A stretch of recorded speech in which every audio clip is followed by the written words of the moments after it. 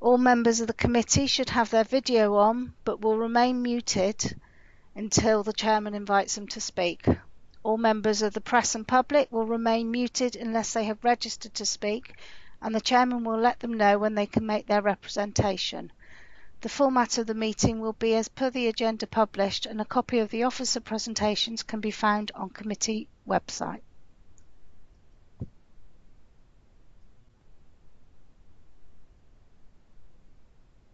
Thank you very much. Can I also welcome you to the committee? My name is Councillor Filmer. I'm Chairman of the Development Committee. Just to run through how we'll be operating today and the format, we have each application before us will be taken in turn. The officers will outline the details of the application, followed by the public speaking time. Members will then debate and decide on the application. For members of the committee wishing to speak, can I please remind you to indicate via the online chat, and you will be called in turn to make your comments. During the debate, there will be a proposer and a seconder for a resolution. Members will vote on this proposal in turn, confirming that they be present throughout the application being considered, and will vote for, against, or abstain. Votes will then be counted and the result announced. I'll now ask the officers and councillors who will be taking part in the meeting this morning to confirm that they can see and hear me and to introduce themselves. So if we start with the planning officers, Dawn de Vries, are you here? Thank you, Chairman. I'm present and correct and can hear and see everyone. Thank you very much. Thank you very much. Is Dean Titchener here? Yes, Chairman, I am here and I can see and hear everyone. Thank you. Shanta Parsons? Thank you, Chairman. I can see and hear everybody. Thank you. Thank you. And Amelia Alve, are you present? Hello, yes, thank you, Chairman. I'm here and I can see and hear everyone properly. Thank you. And from our legal team, Dawn Lehman? Thank you, Chairman. My name is Dawn Lehman. I'm legal advisor to the committee and I can confirm that I can see and hear everything. Thank you. From our Democratic Services, Leila Nicholson? Good morning, Chairman. I can confirm that I can see and hear everyone. Thank you. And if we then come to the members of the committee, can we start with Councillor Granter?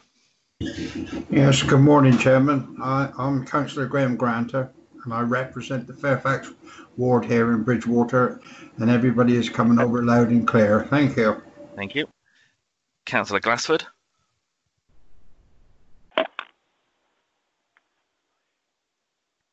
Is Councillor Glassford present? Hello? Hello? You're through to Development Committee. Oh, good. Good morning. We'll come back to Councillor Glassford. Councillor Pearce? Good morning. Councillor Cathy Pearce, Westover Ward, and I confirm I can hear and see everyone. Thank you.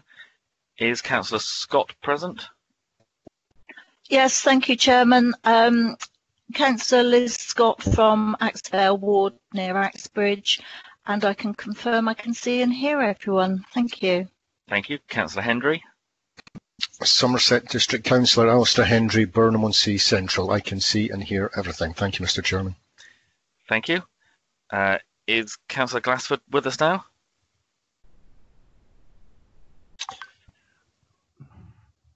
No, still not hearing Councillor Glassford. So Councillor Murphy? Yes, Chairman, I am here. I can see and hear everybody. I represent the Burnham North Ward. My name is Mike Murphy. Thank you. Councillor Revens? Good morning, Mr. Chairman. Councillor Bill Revens, representing North Petherton Ward. I can see and hear you all loud and clear. Thank you. Thank you. Councillor Kingham? Yes, good morning, Chairman. Yeah, my name is Stuart Kingham.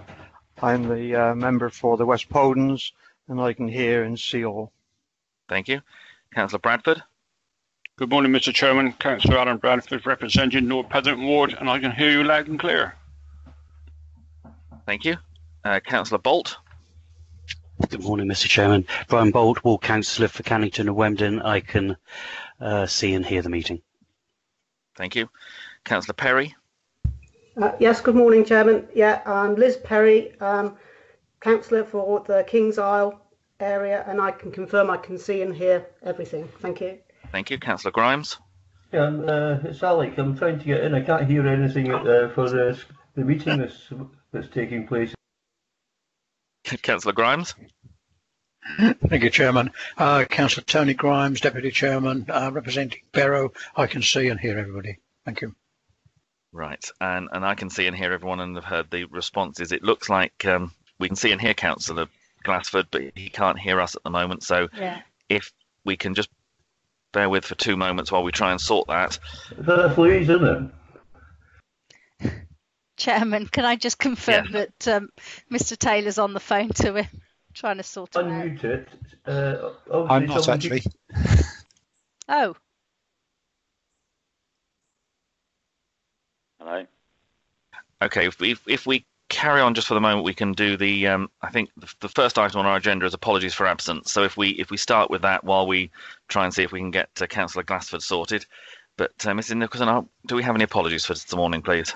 Thank you, Chairman. I've received apologies from Councillor Facey and Councillor Gibson. I think Councillor Gibson is hoping to join us this afternoon. Excellent, thank you. And all other members are present at the moment. So next item on the agenda, item 2, is urgent business. There is no urgent business that is not covered on our agenda today. Item 3 is public speaking time. For those of you members of the public who've registered to speak with us today, the format we'll follow will be that we will take the application, that the officers will then give us the background and the detail. Once that's happened, we'll then ask you to address the committee. The process we'll follow is Mrs. Nicholson will enable your microphone so that you can then address the committee, and you will have 3 minutes to do so. When you have 1 minute of that time left to go, you should hear a bell, and if Mrs. Nicholson, if you could just demonstrate the bell, please, so that everyone knows what to expect. Thank you. And just to remind you, that tells you you've got 1 minute left to go. You've still got time to carry on. We have had 1 or 2 in the past who thought the bell was the end, so that doesn't mean you've come to the end of your time. That means you've got 1 minute to go. When you do get to the end of the 3 minutes, I will then let you know that is the case. And obviously, if you come in before the 3 minutes, that will be even better. So thank you very much. If we move then on to declarations of interest. Can we just try Councillor Glassford again, please? Certainly can. Seems to be logged in again. Councillor Glassford, can you hear us now? Yes, I can. Excellent. So if you could just confirm who you are and the fact that you can hear and see all that's going on. Hold on a minute. Right. Councillor Alec Glassford, Fairfax Ward, I can hear and I can see. Excellent. Thank you for that, Alex, and well, I'm glad you sorted it. So we move on to the declarations. I've got Graham Granter, Councillor Granter.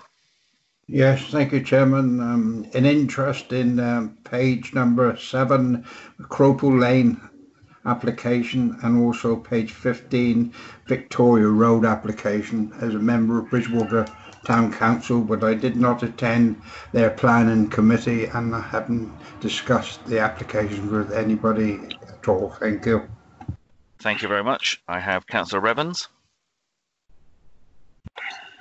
Good morning, Mr. Chairman. Page 38, the temporary agricultural workers' home at Moorland. I'm a ward member and member of North Petherton Town Council.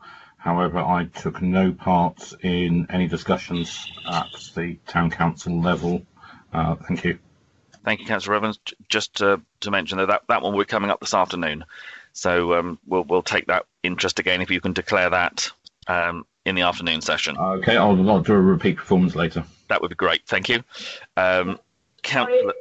Liz Perry, I've got a declaration. Okay, just hold on a minute. Councillor Perry, I've got a number of others who've indicated in the chat yet. So I've got Councillor Bradford next. Thank you, Mr. Chairman. Number 1, personal and prejudicial, my brother. Thank you very much. And I'll wait this afternoon for the others. Yeah. Thank you. Councillor Scott. Yeah, thank you, Chairman. I'll wait until this afternoon. It's regarding one of those. Okay. Councillor Bolt. Yes, same. I was declaring for this afternoon. Okay, Councillor Murphy.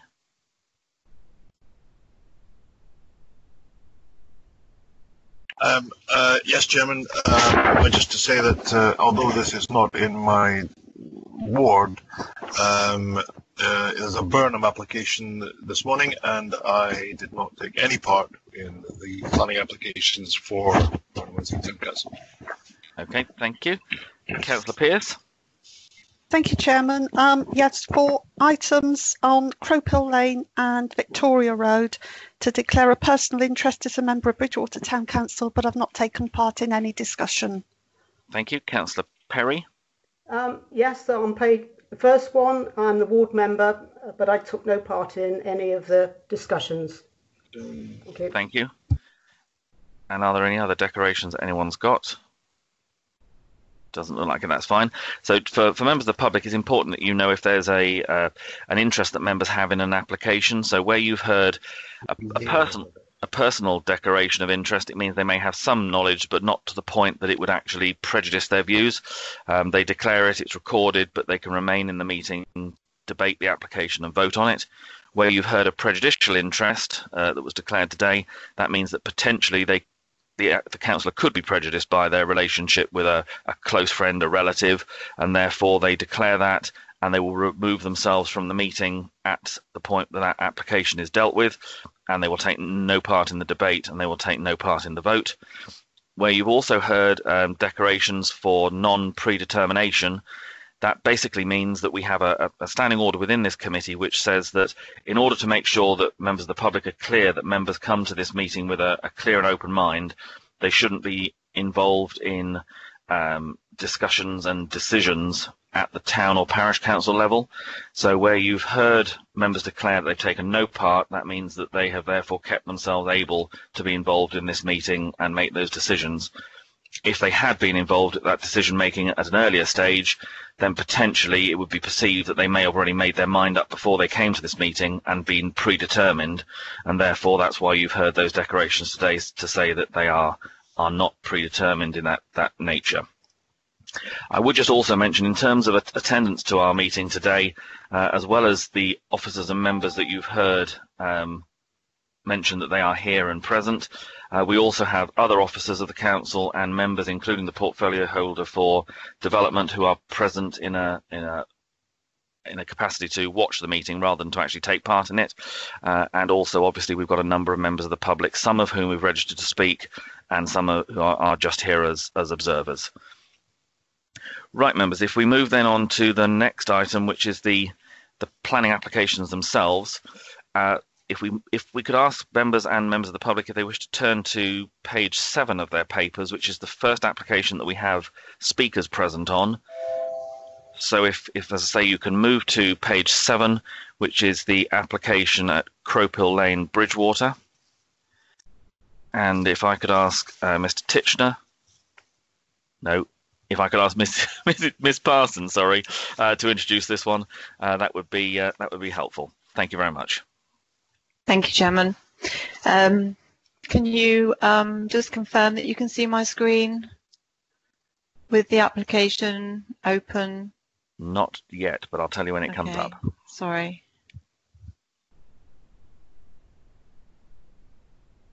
No. Not yet. Oh, did just have an Outlook warning. Are you actually logged on? Well, I was. Outlook stopped working. Does that make any difference? Yeah. Well, we have a problem at the moment. Okay. Shanti, would you like me to present on your behalf? And you just tell me when to go through the slides? Why would it only be my Outlook, though? Is it not on your desktop? Sorry. Let me just, would you mind if I try again? Do I need to keep Outlook open? No. No. So I don't know why that caused a problem. Did you put your presentation on the desktop? I thought I did. I'll do that again. Try it again. Present desktop. If not, apologies. Dawn Monitor or me will have to do it. Present. It's a good way, isn't it? I'm hoping that I'm presenting it now. Not as yet.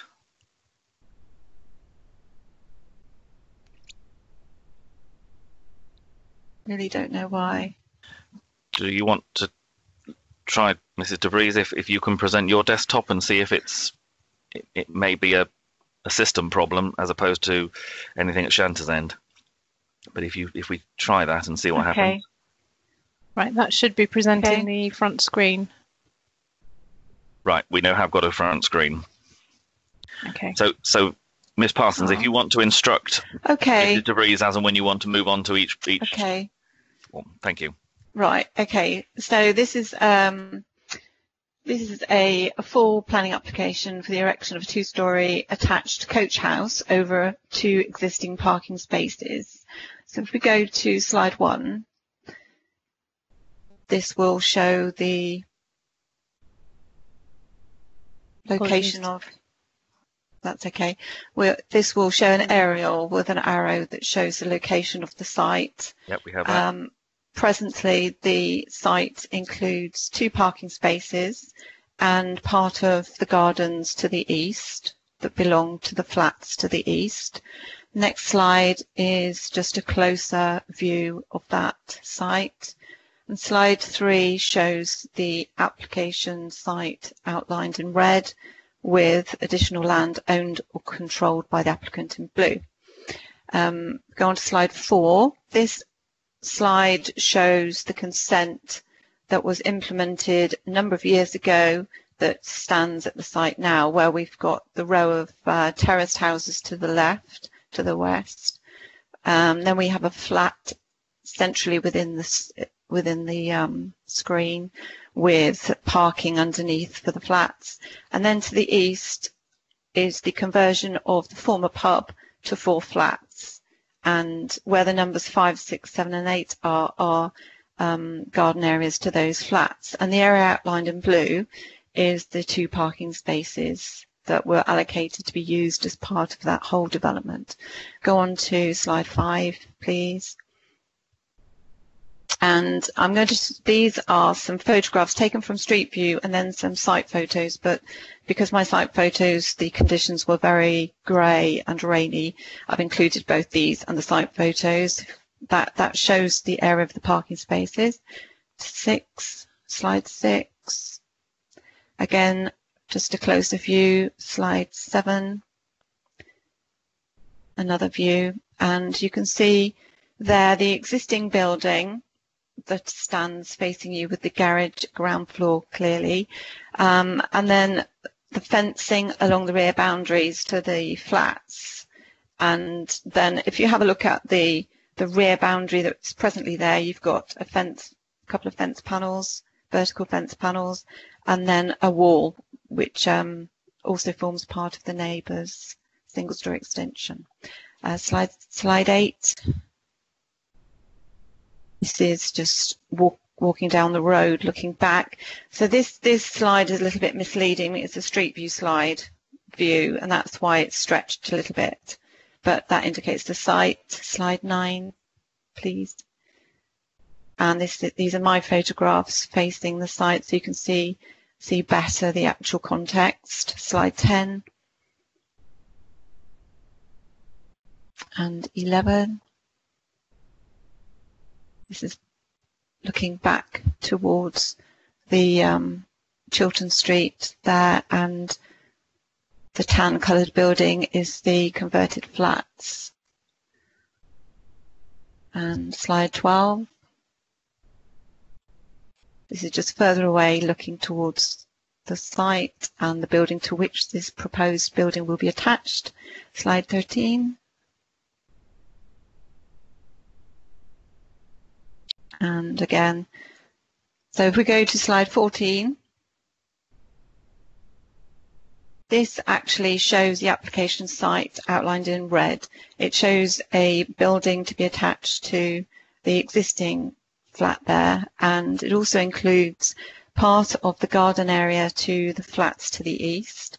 And the proposal is to erect a 1 person one bed flat above 2 parking spaces and to provide a parking space to the side. If we go to flat 15, sorry, slide 15. Thank you. So in terms of history of this site, sorry, I've missed the history. A previous application was submitted for the erection of a coach house above parking spaces. The issue with that application was that due to the inadequate sizes of the spaces and the fact that the development would have increased the need for parking, it was refused on lack of parking. The other reason was that it was a contrived, cramped form of development, and therefore it was refused because of the proposal not being in accordance with our design policy. The third reason was that due to the height, the length, and the form of the building adjacent to the existing garden area to the south and the existing flatted development to the east, it would have resulted in visual domination and also overlooking issues. The application was refused for those 3 reasons. A subsequent application was submitted that was seeking to overcome the previous reasons, but actually there were still issues in terms of visual domination to the flats to the east and the garden area to the south. So the applicant has come in to overcome all of those reasons for refusal, and so the length of the building has been reduced. The height of the building is now to stand at, let me just check the figures, is now to stand with the eaves height at 3.88 metres, and the maximum height of the flat roofed building would be less than 5 metres. Sorry, I'm a little bit not running smoothly today. Things popping up on my screen because Microsoft's trying to work and it's not.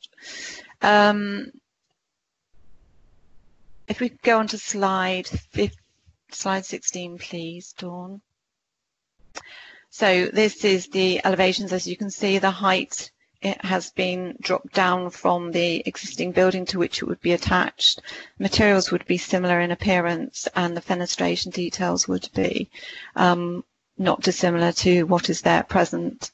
Now, in terms of the principle of the residential development, the site is within the residential area within a predominantly built up varying density residential part of the town. So the principle of residential development is considered to be acceptable. In terms of the impact on neighbouring properties, can we go back please to slide 14, please?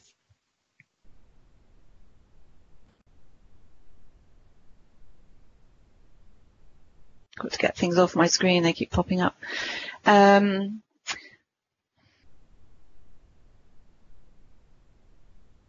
It's like it's going bonkers today. Sorry about this. That's okay. We are back on 14. Chairman, right, can I just interrupt 1 moment? Sorry. Yeah. It looks like our servers are being rebooted at 10 o'clock, so we may have even more of an issue. Right, get this one done quickly. No, that's all right. If we carry on for this point, and then if it all goes down, we'll obviously adjourn the meeting and restart once we're back up. But carry on, Ms. Parsons. Right, okay. So we talked about the principle of residential development being acceptable in this location. In terms of impact on neighbouring properties,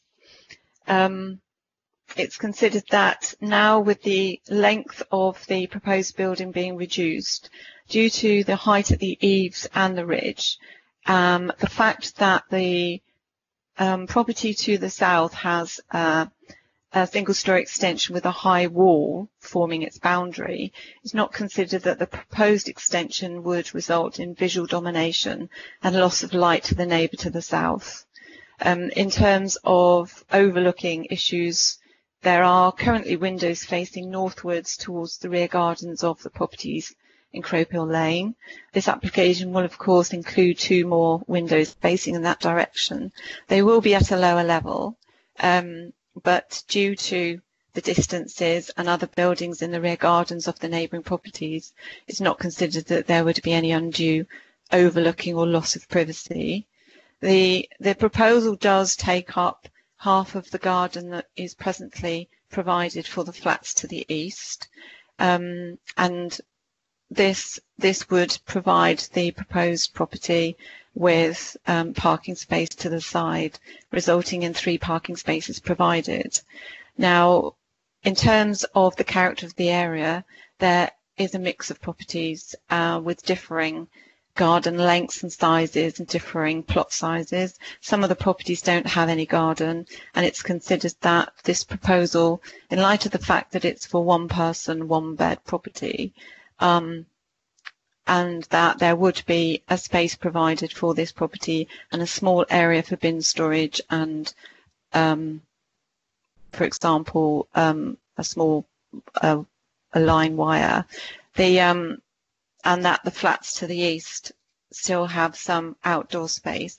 It's not considered that it would have an adverse impact on the amenity of neighbouring properties or the amenity of the existing occupant, or the proposed occupant, sorry, of the proposed dwelling. In terms of highway safety, presently there are 2 spaces that this property would be built over. The development would include 2 usable, properly sized parking spaces, and there would also be a parking space to the side. So it's not considered that there would be any undue adverse impact on highway safety due to there not being enough parking. Thank you, Chairman. The recommendation is to grant consent. Thank you very much. As members will see, we've got a couple of speakers on this application. So if we could ask Mick Leary, first of all, who I believe is speaking on behalf of Bridgewater Town Council. Mrs. Nicholson, if you could just enable the speaker's microphone, and if Mick, if you could just confirm that you can that it's working. Yes, I can hear you quite well. I hope you can hear me. Yes, we can. So just again to remind you, you've got the 3 minutes. You'll hear the bell ring when there's a minute to go, and obviously I'll come in when we get to the 3 minutes. So start whenever you're ready to go, and Mr. Nicholson will do the timing for you. So start when you're ready. Thank you. Good morning, members and officers of the Development Committee. The reasons for objecting to this planning application are as follows. The application is contrary to the local plan regarding policies D2, D13, D14 and D25. Policy D2 refers to the policy of promoting high quality and inclusive design, and in this case the application is not accessible to all and does not respond positively to the street scene in terms of the local historic cottages, 19th century cottages and council houses. The ground floor, in fact, would be a repetition of garage doors, including the coach house, which is not in keeping with the street scene. The use of the land and appropriate densities does not promote a positive treatment of this particular space. It also takes amenity space away from the flats to the east in Chiltern Street, and the application and development does not respect the amenity value of the occupiers in nearby buildings, and I'm including the coach house there. The application is certainly not convivial to the social interactiveness of what we expect with the building and the residents within it. Policy D13, again, the application does not enhance road or personal safety. The proposed build is far too close to the road junction. The proposed change in the pavement or curb line, which is on your context plan, could allow for vehicles aggressing Cropill Lane at a faster speed because it's been widened. It would also be detrimental to cyclists and pedestrians as well. Now cars parked in the proposed planning open space can be seen quite easily when they are emerging from the area. This would not be so with cars coming out of garages. The application also allows for 3 cars to be parked in the area close to the junction which is more. And we've got to remember this application as well would be detrimental to cyclists and pedestrians coming up from Homburg Way. In managing the transport impacts of Policy D14, this development would not provide safe access to roads. The application would be detrimental and would not enhance and develop the rights of way for vehicles egressing and entering Cropill Lane. The overdevelopment of this application would generate increased traffic volume and parked cars due to the change in the curb line and the change of use. Finally, Policy D25, the living conditions could also be substandard for future tenants and occupants, and the roof line has been lowered, and there would be a loss of light for neighbours and residents. Mr. Leary, I'm going to have to call time on you there, but thank you very much, and that was useful. Thank you. We have a second speaker, which is Lee Vaughan. Again, Mr. Nicholson, if you could enable the speaker's microphone, and if I can ask the speaker just to confirm that it's working. Mr. Chairman, hi. I can hear you. Can you hear me? Yes, we can. Thank you very much. So again, just a reminder, you've got the 3 minutes in total, and you'll hear the bell go when there's a minute of that time left to go. So start when you're ready, please.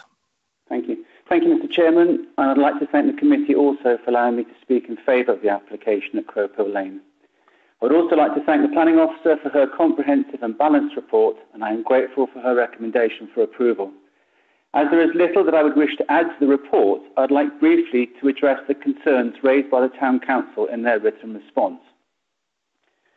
Street scene. We have endeavoured to ensure that this revised proposal closely follows the existing street scene.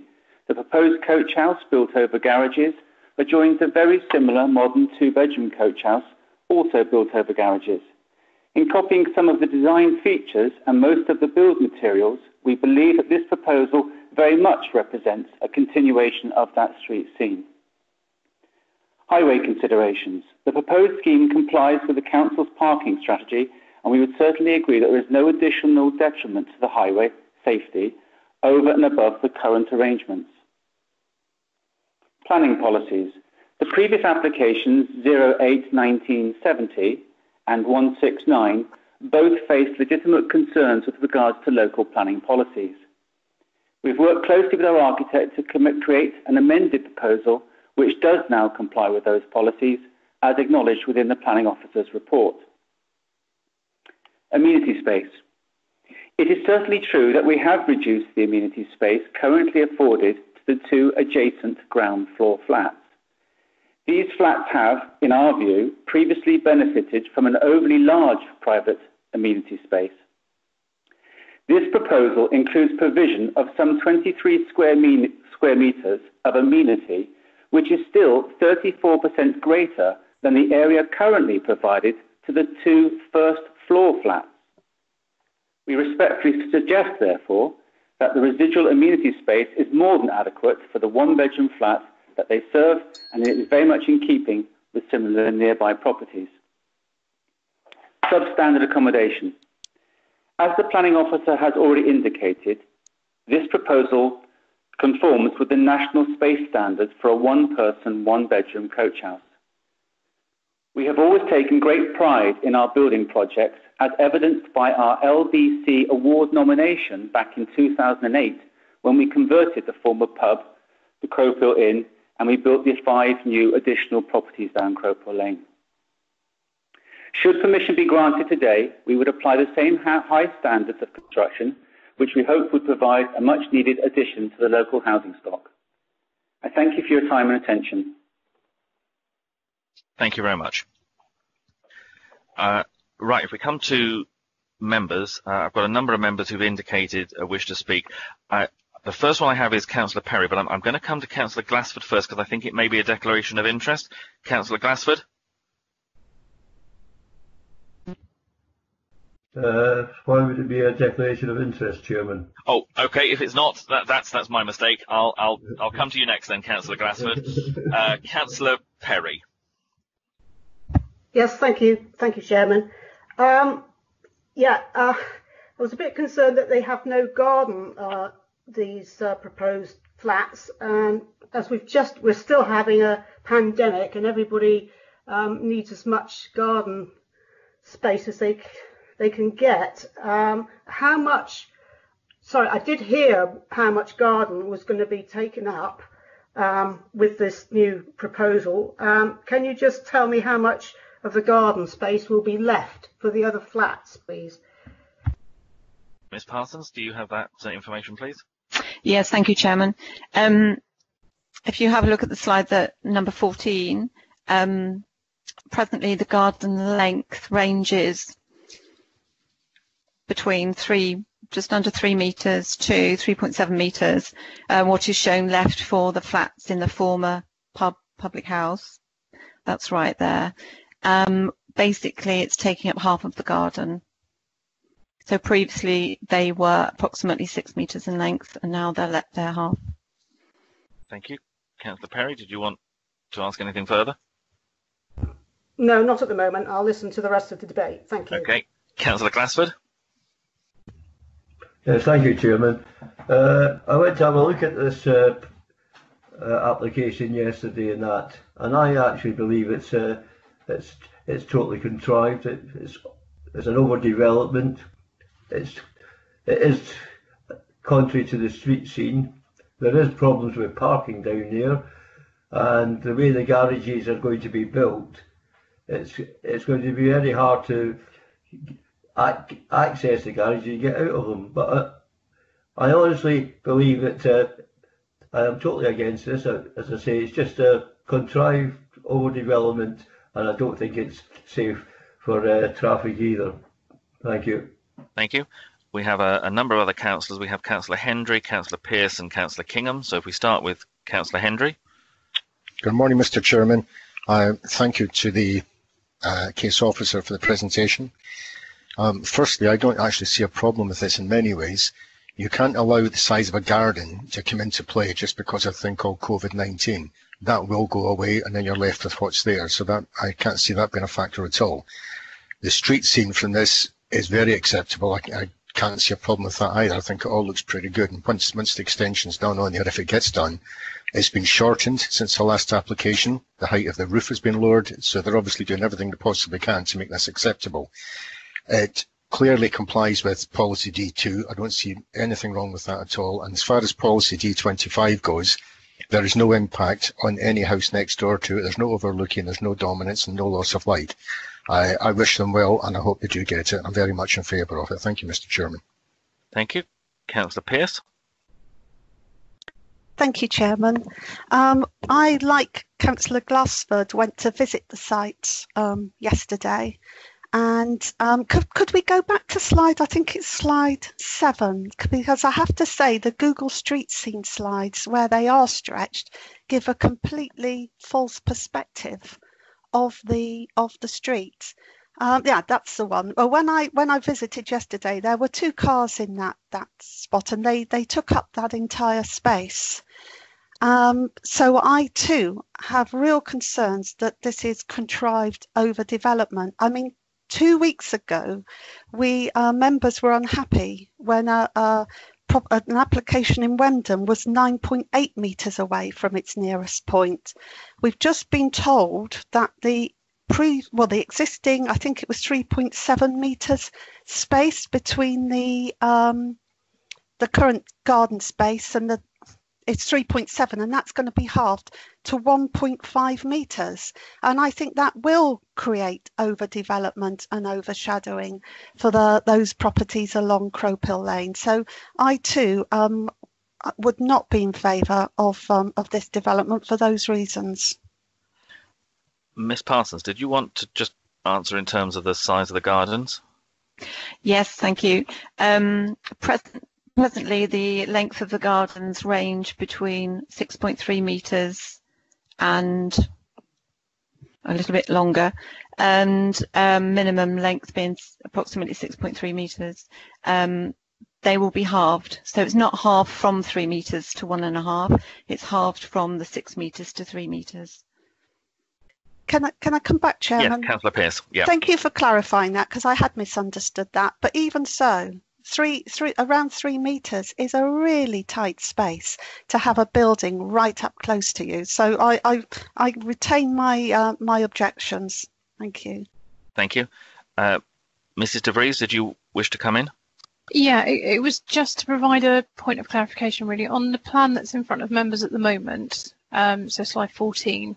So Shanta's correctly sort of identified the length of the garden is going to be sort of 3 to 3.7 metres. The separation distance from the end of the garden to the edge of the development in total, because of the car parking space and the pavement, is between 6 and 6.6 metres. I think the other point I wanted to make is one of the slides has actually got the eaves and ridge height on this. So as you'll see, I mean, the photos showed the sort of 2-storey building, which I can go back to for members if it would be helpful. The design of the property has been set down, so the eaves height is lower than the eaves height of the existing building, and the ridge height is just slightly higher than the eaves height of the existing building, and it's hipped in this direction as well. So effectively there's a hip to the front, side and back, and then a flat roof on the top. So from this section you'll see the hip and then a flat roof and then a hip again. So all of that reduces the massing of it.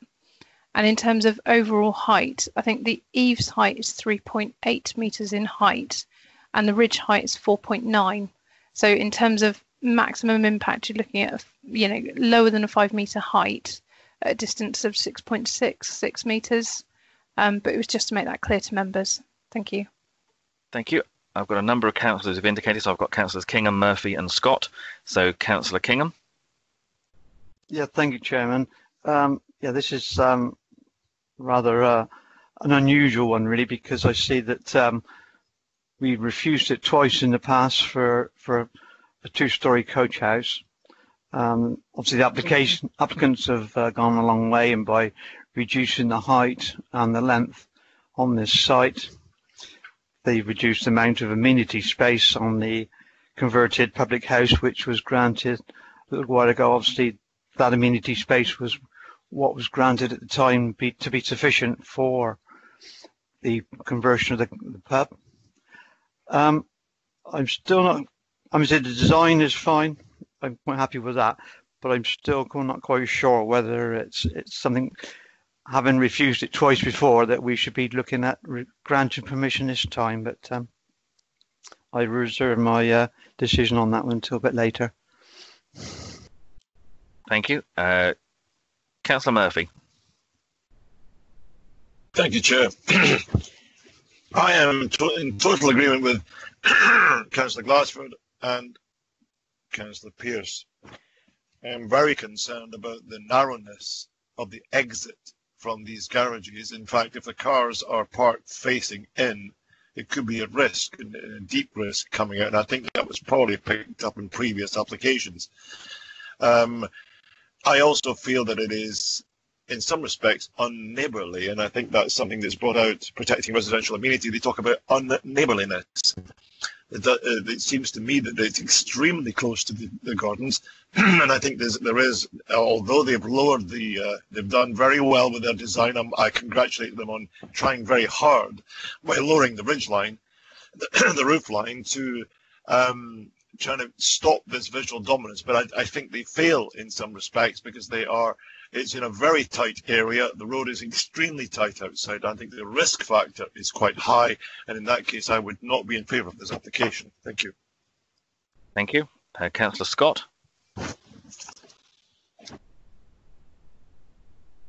Thank you, Chairman. Yeah, I've got some concerns with this as well. I mean, I know it's providing a 1-bed accommodation, which is really good news. But I'd just like clarification. There's 2 garages under the flat. Are they, presumably if it's a 1-bed flat, it only needs 1 parking space. So I think the provision is for 1 for the flat and then 1 for the what used to be the pub next door, which could cause problems. And also, could you just confirm how many flats are in the pub to the right as we're looking at the drawing? Because as said previously, that was conditioned to have amenity space and parking, So I'm not sure we should be giving permission for this at the moment. Thank you. Ms Parsons, can you address those points? Yes, thank you, Chairman. Basically, presently, there is a space there for 2 parking spaces that was formed as part of the whole development for the 5 dwellings and the 4 flats within the former public house. So, this proposed building is being built over 2 existing parking spaces, but it's still providing 2 parking spaces within a garage form, and they are adequate in size in terms of the county's parking strategy. So they're adequate in width and length, but the application is also including an additional space to the side. So what we're looking at here is having a 1-person, 1-bed flat together with 1 additional parking space there. So in terms of parking, it won't take away any parking allowance for the existing properties, because those spaces can still be used by the existing flats in the area. Does that make sense? So basically, we're building over 2 spaces, but still providing those 2 spaces, and then there will be 1 more space for the 1-bed flat. Councillor Scott? Yes, thank you. That's what I thought. I'm just a bit concerned now that there are actually 4 flats in the old pub, and then you're actually reducing the garden space down even more. Is that the case? I can confirm the planning permission was approved for 4 flats within the pub, and the only change is that their garden areas will be reduced by this application. So there always was 4 flats within that pub with limited garden space. Yep, thank you. Okay, thank you very much. Thank you. Councillor Hendry and then Councillor Bradford. Thank you, Mr. Chairman. A couple of points here. There's a point that keeps getting raised here about this thing, garden space. If you take a block of flats anywhere, 12 flats, 16 flats, 18 flats, they don't have any garden space at all, absolutely nothing.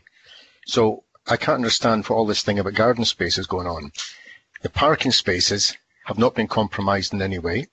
As I stated earlier when I spoke, the building is shorter in length, lower in height than it was before. Policy D25 is not compromised in any way either. There's no overshadowing now because the roof's come down in length. I cannot see a problem with this at all. And I would like to move the case officer's recommendation for acceptance. Thank you, Mr. Chairman. Thank you. Councillor Bradford. Thank you, Mr. Chairman. First of all, highway safety, that doesn't seem to be a problem.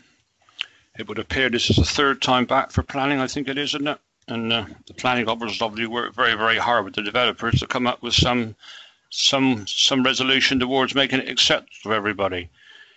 It's not an easy one because the length has been reduced, the height's been reduced, and I don't know really what else they can do actually to appease everyone.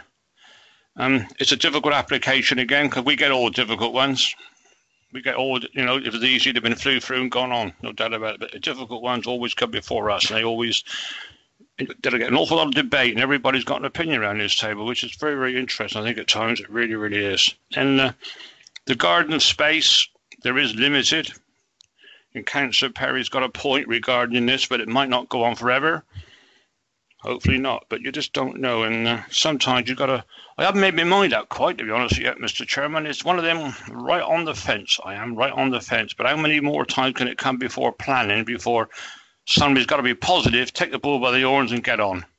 I think we should be grateful of developers for doing anything in this present climate and what might materialise in the next 5 to 10 years. Thank you. Thank you. Mrs. DeVries? Thank you. It was just going back to a point that one of the councillors raised earlier in terms of the fact that we've previously refused it. Under the previous schemes, the issue or the issues that we were having with it is that the garage spaces that were being provided weren't compliant with county standards. So technically, whilst they were still shown they weren't parking spaces. And secondly, there is national space standards for living accommodation in terms of amenity of future occupiers. Previously, it was for a sort of greater scale of accommodation, so the amount of amenity space for the future occupiers would have been less. The proposals it's put forward to members at the moment is for a one-bed flat for single occupancy. So it's intended to be a one-bed flat for one person, in which case the amount of accommodation it provides and the floor space it provides is now compliant with national space standards. We as a council haven't adopted national space standards because it would prescribe a set amount of acceptable floor space, and each case has to be assessed on its own merit. But the fact that the floor space provided internally for the one-bed unit is compliant with national space standards, I would suggest that that would indicate that it wouldn't be an amenity issue for future occupiers in accordance with policy D2. Previously, the scale of accommodation proposed was, I think, originally for 2 beds and then taken down to a sort of 1-bed double occupancy, and it would have been too small for that. So it has been reduced to now comply with space standards, and the parking spaces have been increased to make sure they're compliant with county standards. I think also another issue was that the external the entrance to the first floor accommodation was external, which would have conflicted with flood guidance. So the access to the flat is internal. The space standards accommodation for a 1-bed, 1-person occupancy is now compliant, and the ground floor parking spaces is also compliant with county standards. So that's the difference between the previous applications that were resisted and how we've come to this point. Thank you. Thank you. I have a couple of councillors who've indicated, Councillor Grimes and Councillor Pearce. So, Councillor Grimes. Thank you, Chairman. Yes, I've listened to this intently, and you can see arguments from both sides. But on balance, I've come down with the idea that I'm happy to second Councillor Hendry's proposition. Thank you. Thank you. Councillor Pearce. Well, it's just to come back to say, I just believe this is trying to squeeze a quart into a pint pot, as they say, and I can't understand why this doesn't continue to be contrived, cramped form of development and not in accordance with design policy, and seems to be contrary to policy D25, where it says that development proposals that would result in the loss of land, recreation and or amenity valuable or an acceptable impact on the residential amenity of occupants of nearby dwellings will not be supported, and this seems to do just that to me, so that's why I won't be supporting it. Thank you. Are there any other comments or questions from members? I'm not seeing anything on the chat. So we have had a proposal that's been moved and seconded, which is to grant permission. Moved, I think, Councillor Hendry, seconded by Councillor Grimes. So I will come round to members to ask them for their votes and to confirm that they've been present throughout the presentation and debate. So if we start with Councillor Granter.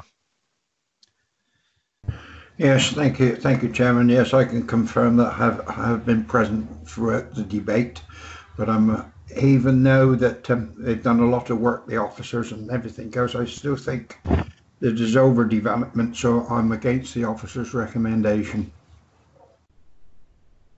Thank you, Councillor Glassford. Yeah, thank you, Chairman. I've heard and seen the presentation and that, and unfortunately, I don't like going against the officer's recommendation, but I have to this time. I am against the officer's recommendation. Thank you, Councillor Pearce. Thank you. I confirm I've seen and heard the whole presentation and debate, and I am against the officer's recommendation. Thank you, Councillor Scott. Thank you, Chairman. I can confirm I've seen and heard the whole debate. It's a very difficult one, but I feel I need to support this because it is a valuable 1-bed accommodation. Thank you. So you're for the proposition? Yes. Okay. Thank you. Councillor Hendry. Good morning again, Mr. Chairman. On the fact this complies with policy D2, D25, it's been shortened and the height has been lowered. Yes, I accept and go for the proposition. Thank you. Thank you. Councillor Murphy. Thank you, thank you, Chair. I have seen and heard the whole presentation, and I am against the officer's recommendation. Thank you. Councillor Revens.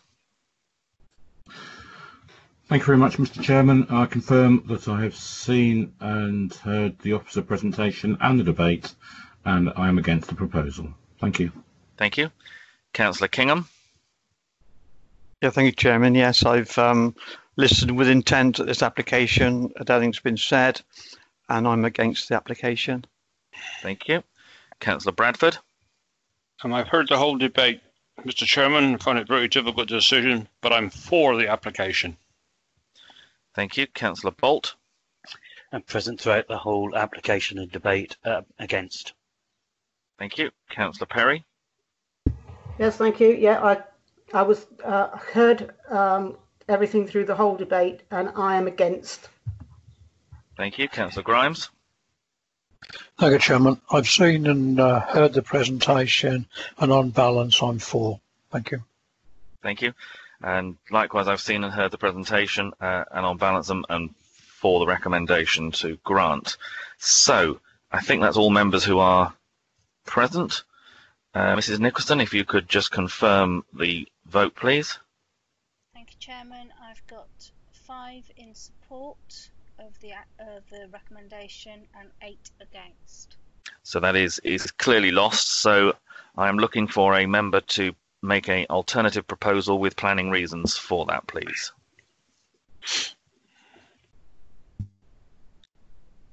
Councillor Pearce. Thank you, Chairman. I would say the reasons to refuse are because the proposal is a contrived, cramped form of development, not in accordance with design policy and contrary to policy B25. Councillor Revens. Thank you, Mr. Chairman. I'm happy to second Councillor Pearce's proposal. Thank you. Okay. Mrs. De Vries, just to come back to you if I can, to just confirm that you're happy that those are valid reasons. Apologies, can I hear the reason for refusal again? or the concerns? No problem. Councillor Pearce. Yeah, that it's contrived, cramped form of development, not in accordance with design policy and contrary to policy D25. If we're adding D2 to that, because D2 is the design policy, D25 is impact on amenities of residents. So is the concern both design in terms of cramped and contrived in terms of street scene and impact on the amenities? And if so, which property and what amenities? Yes, it is including D2 for the design, and it is, well, for the proposal will be cramped. A cramped form of development, the application itself. Okay, so it's amenities of the future occupier. Yes, sorry, yeah, thank you. Okay, and happy with that, Mrs. De Vries? You're clear that you've got the reason? Yeah, we will draft something to reflect that and agree it with Ms. Parson? Councillor and Councillor Grimes. Thank you, Chairman.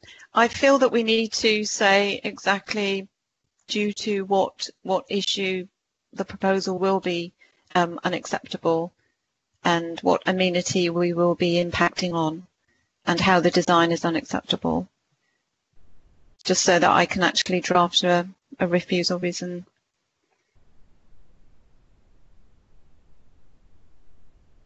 Okay, so in terms of design, I presume it's a relationship with the neighbouring properties is the issue of design that is the concern? Correct.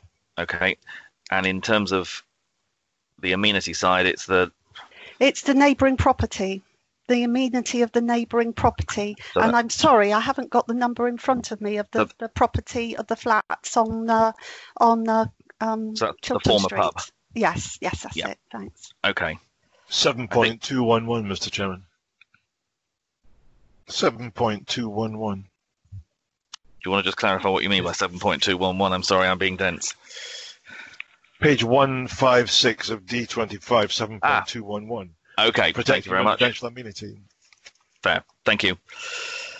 Right, I think members are clear then as to what the proposal is, and we can work the make sure we've got the Mrs. De Vries you've indicated. I'm really sorry. The amenity impact is it both the amenity impact of the future occupier of the unit, so we're looking at the internal size of the unit plus amenity impact on the pub conversion because of the reduction of the gardens? Correct.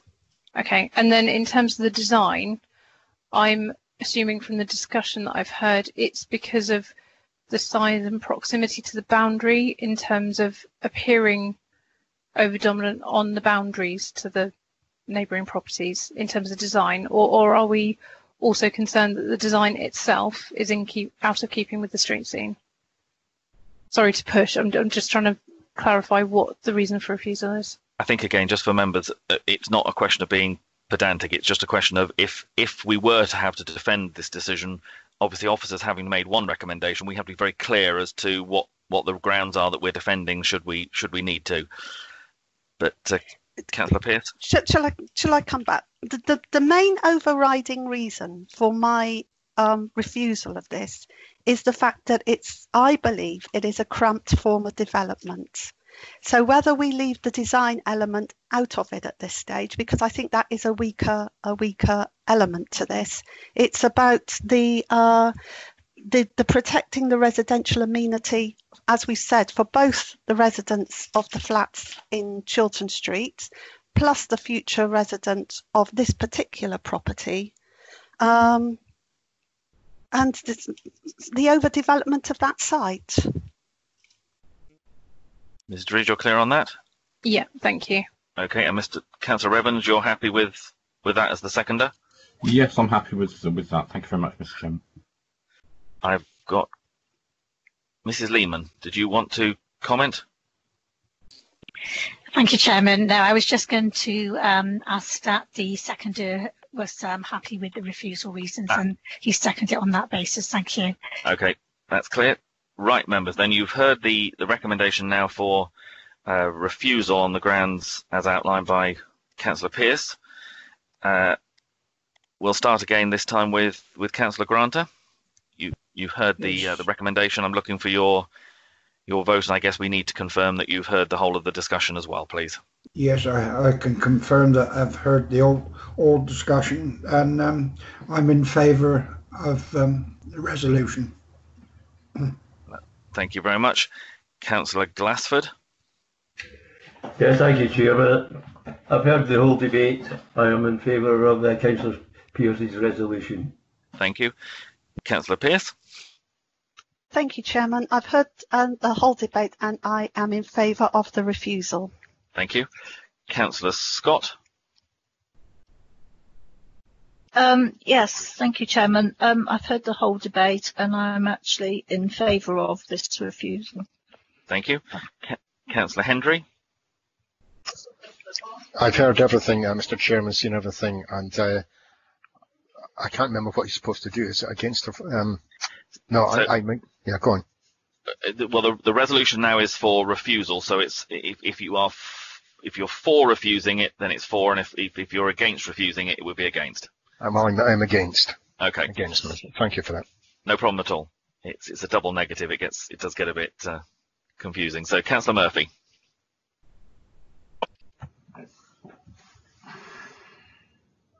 Councillor Murphy. Thank you, Chairman. My apologies. I have seen and heard the whole presentation, and I am for refusal. Thank you. Councillor Evans. Thank you very much, Mr. Chairman. I confirm I've seen and heard the whole debate, and I'm in favour of Councillor Pearce's proposal. Thank you. Councillor Kingham. Yes, thank you, Chairman. Yes, I've been listening and watched the whole debate, and I'm for refusal. Thank you. Councillor Bradford. I've heard the whole debate, Mr. Chairman. I'm against refusal. Thank you. Councillor Bolt. Heard the whole debate and for refusal. Thank you. Councillor Perry. Yes, I've heard the whole debate and I'm for refusal. Thank you. Thank you. Councillor Grimes.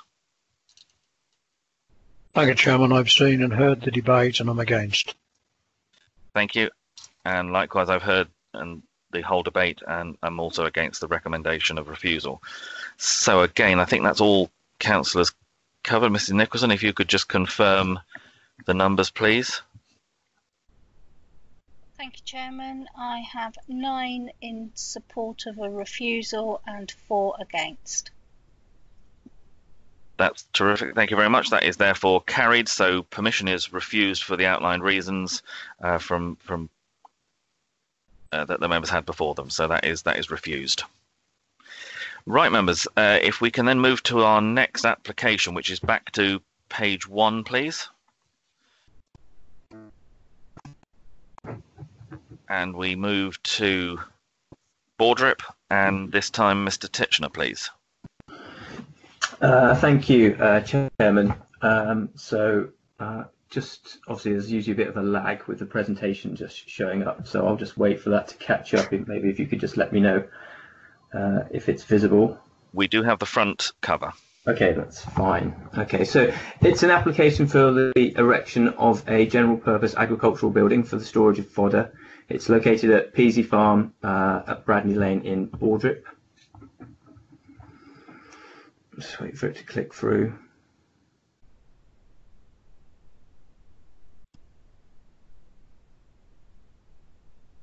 Bear with me. It was quite slow clicking through when I presented the previous committee. So that's okay. If you bear with us 1 minute, and I think I've got Mrs. Lehman. You wanted to comment on it? Yes, thank you, Chairman. Can I just confirm that Councillor Bradford has left the meeting, please? Yes, he has. Thank you. Thank you very much. Yeah, we still appear to be on the front cover page at the moment. And I am still at this end. Oh, it's clicked. Right, we now have an aerial photograph.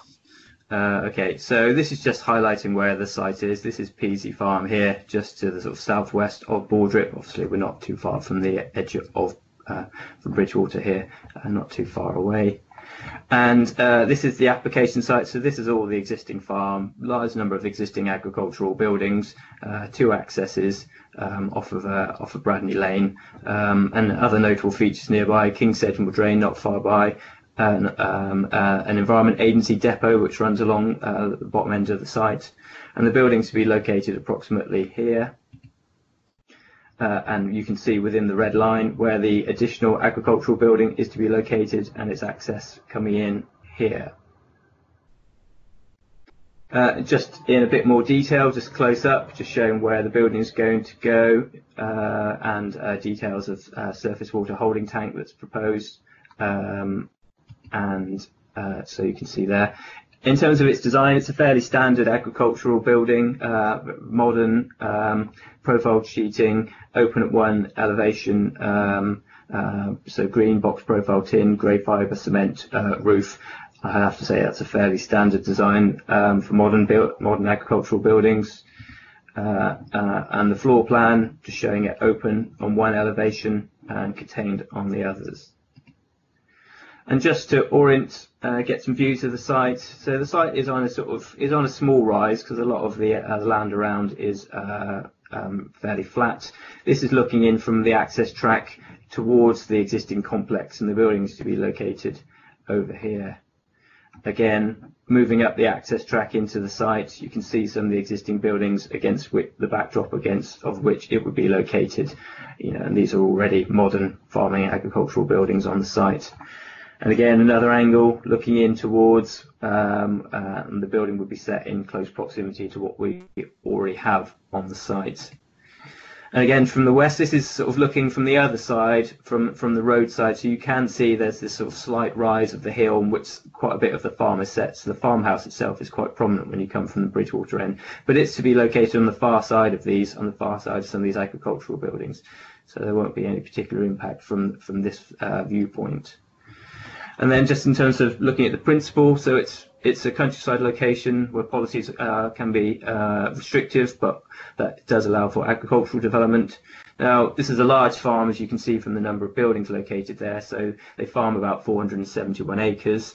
It's a number of elements to the operation. So there's a beef suckler herd. They do calf rearing up to 24 months. They've also got quite an arable operation. So they grow maize, winter wheat, spring barley. So quite diverse. The proposal is to allow the storage of straw under cover during winter months as part of a proposal to expand the nature of their operations further. It's obviously a very large site. We believe it's an appropriate justification to enable this, established existing business to continue to grow further. In terms of visual impact, as I've mentioned, and as is obvious from the photographs and the plans, there's a large number of existing agricultural buildings on the site, and the proposal is to be grouped with the others, so it will be seen against those as a backdrop. It's a fairly standard design for a modern agricultural building, so we consider that broadly, it is going to be respectful of the character of the area and not in any way visually harmful. In terms of other matters, there's no other nearby property, so we don't consider any amenity issues would arise. In terms of flood risk, as I've mentioned, a lot of the land around the site is quite low, and some of that is flood zone 3. Part of the site is elevated because of the hill, and that's flood zone 1. This building sort of straddles over part of the boundary. But the standing advice we have from the Environment Agency is for agricultural development. It is okay in such locations anyway. There's no presumption against agricultural buildings per se in flood zone 3, and this building is part zone 1 and part zone 3. But there is a drainage condition to be attached in terms of surface water, just to make sure that there's no additional runoff created that can't be adequately controlled. And I do have just a couple of updates, just because the consultation period hadn't completely finished at the point that the committee report was finalised. So just one particular one to note was an objection from the Rights of Way team at the County Council about the impact on a footpath which runs through the site. So there is, just bear with me. So there is a footpath, which isn't shown on here, but it was coming through and just clipping this bottom corner of the building slightly. So the Rights of Way team said asked for the building to be relocated or repositioned slightly, and you can just see here that the building is now just pushed slightly further to the north, just to avoid clipping the corner of that of the right of way. We've checked that out with the Rights of Way team. They're happy with the revised siting and have no objections. We would, because of there's potential for works to impact on the right of way, just attach a standard informative, just reminding the applicant of their responsibilities in terms of works near a right of way. But there's no objection in terms of that there is any further impact on the right of way, so that's not considered to be an issue. But we would need to update the plans list to include the Rev C plans shown here, rather than those that were set out in the committee report. Just a couple of other updates that were comments have also come in. The Parish Council wrote in just to say they had no comments on the application, and similarly Environmental Health had written in after the committee report was prepared, and they also have no comments on the application. So the recommendation in this case is to grant planning permission. Thank you. Thank you very much. As you'll see, we have no speakers on this. Mrs. Lehman? Thank you, Chairman. It was just the point that the planning officer referred to the revised plan in relation to the footpath. So members will need to note that the revised plan will be part of the planning permission when they move for recommendation. Thank you. Thank you very much. We have no speakers, as I say, on this application, so I'll come to members for comments and questions. I first of all have Councillor Kingham. Yeah, thank you, Chairman. Obviously, apart from the fact that this application is a relative of councillor, I mean, I think normally it would have probably gone through without coming to committee. So with the conditions that the footpath has been allowed to pass the building, I have no problem in recommending a grant permission. Thank you. So that's to grant permission with the updated conditions and updated map. That's correct, Chairman. Plan references. Yep. Thank you. Councillor Bolt, I have next. Yeah, just second that one. Thank you. Thank you. Any other comments from members? I think Councillor Scott may be wanting to comment or not. Yes, thank you, Chairman. Yes, I was going to second it because I think, as already said, this was gone through with no problem. Thank you. Okay, thank you. I'm not seeing any other members indicate that they wish to comment, so we have had the recommendation moved and seconded to grant permission with the updated conditions and plans as outlined by Mr. Tipner. So we'll start this time with Councillor Murphy. Thank you, Mr. Chairman. I have seen and heard the whole presentation, and I am for. Thank you. Councillor Revens. Thank you very much, Mr. Chairman. I've seen and heard the presentation, and I am in favour of the proposal. Thank you. Thank you. Councillor Kingham. Yeah, thank you, Chairman. Yes, having listened to the short presentation, and I'm in favour of the recommendation. Thank you. Councillor Bradford. Oh, sorry, Councillor Bradford's out of the room. Councillor Bolt. Yes, a bit present throughout the whole application and for. Thank you very much. Councillor Perry. Yes, thank you. I've seen and heard all the presentation, and I'm for the development. Thank you. Councillor Grimes. Thank you, Chairman. I've seen and heard the recommendation, and I'm for. Thank you. Thank you. Councillor Granter. Yes, thank you, Chairman. I've seen and heard all the application, and I am for the application. Thank you. Thank you. Councillor Glassford. Yeah, thank you, Chairman. I've seen and heard the presentation, and for the officer's recommendation. Councillor Pearce. Thank you, Chairman. Yep, I've seen and heard the whole presentation, and I am for the officer's recommendation. Thank you. Councillor Scott. Yes, thank you, Chairman. I've seen and heard the officer's presentation, and I'm for the application. Thank you. Councillor Hendry. Thank you, Mr. Chairman. I've seen and heard everything, and I am 100% in favour for. Thank you. Thank you. And likewise, I've heard the presentation and discussion, and I'm also in favour of the recommendation. Mr. Nichols, I think that's everybody. Could you just confirm? Thank you, Chairman. Yep, that's unanimous, and that's 12. Thank you. Thank you very much. Members, I'm going to suggest that we take a short comfort break at that point. So we will restart at 5:02. That's about 6 minutes time. So that'll be about 5 to 11. So we'll short comfort break. Meeting adjourned until then.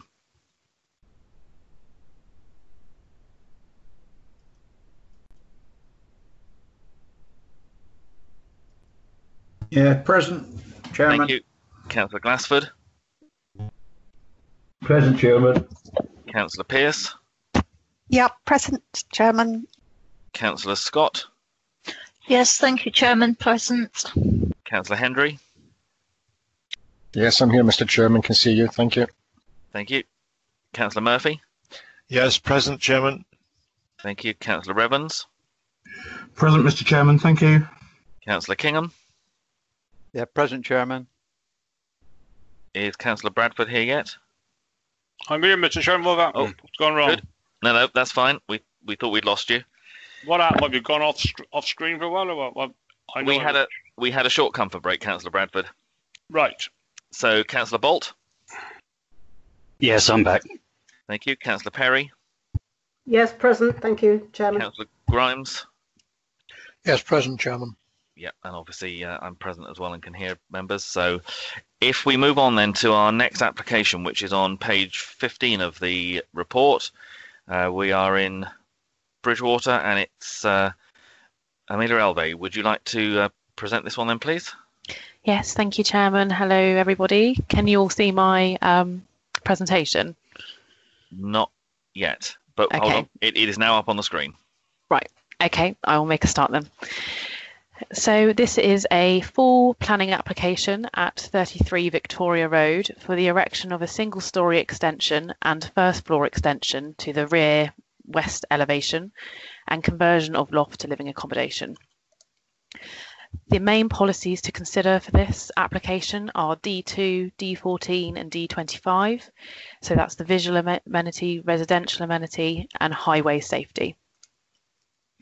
Here, circled in yellow, you can see the application site. It is sited to the southwest of Victoria Road and Bridgewater. The dwelling is a mid-terrace property with red brick to the front and render to the rear. The property is currently served by a single-storey rear extension and a parking area sited at the end of the garden. The application seeks consent for the erection of a part single-storey, part two-storey rear extension. The single-storey flat roof element of the scheme will project approximately 7.3 metres from the rear of the dwelling, and the two-storey element of the scheme will be finished with a hipped roof and project approximately 5 metres from the rear of the dwelling. At the top, we have shown the existing elevations with the proposed elevation shown below. The proposed extension will be finished in render to match the existing dwelling, and the ridge height of the two-storey element will be set at the eaves height of the main dwelling. Here we have the existing floor plans and the proposed floor plans. So the extension will accommodate a utility room and a larger kitchen at the ground floor, and a third bedroom with an ensuite at first floor. The development will also result in the conversion of a loft to living accommodation. However, this is considered to fall within permitted development rights.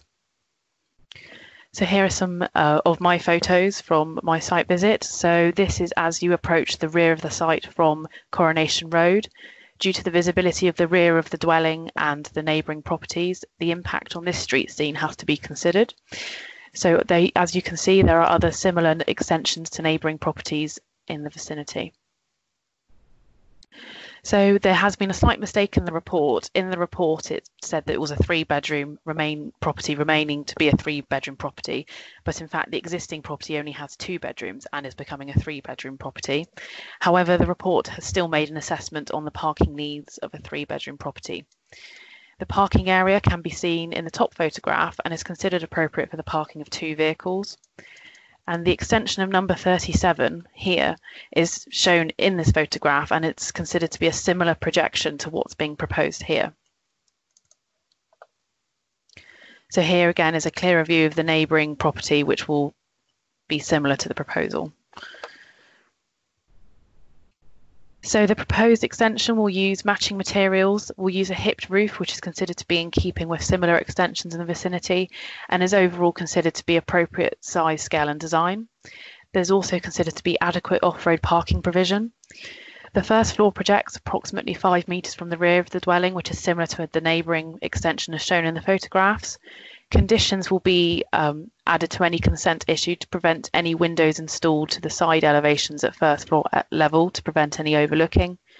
The ridge and eaves height is lower than the main dwelling, and the white rendered finish is considered to assist with light refraction, and therefore the officer recommendation is to grant planning permission.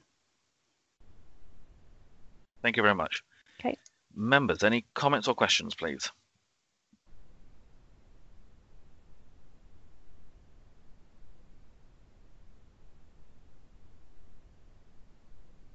Councillor Kingham. Yes, thank you, Chairman. Little bit very similar to an application I think we had last time, but not quite so overpowering. And you see the rear of existing properties, very much in keeping with what is already there.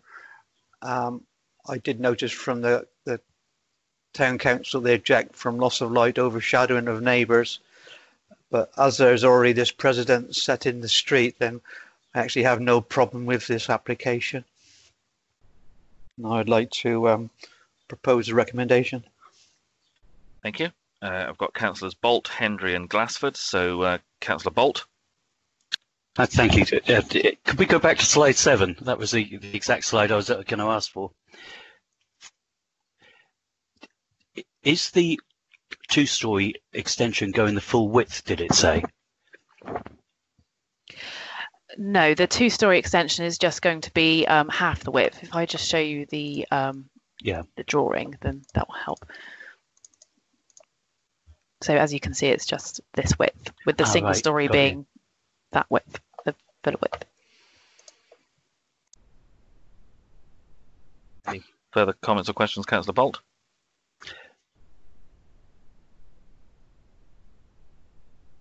If not, I'll move on to then Councillor Hendry.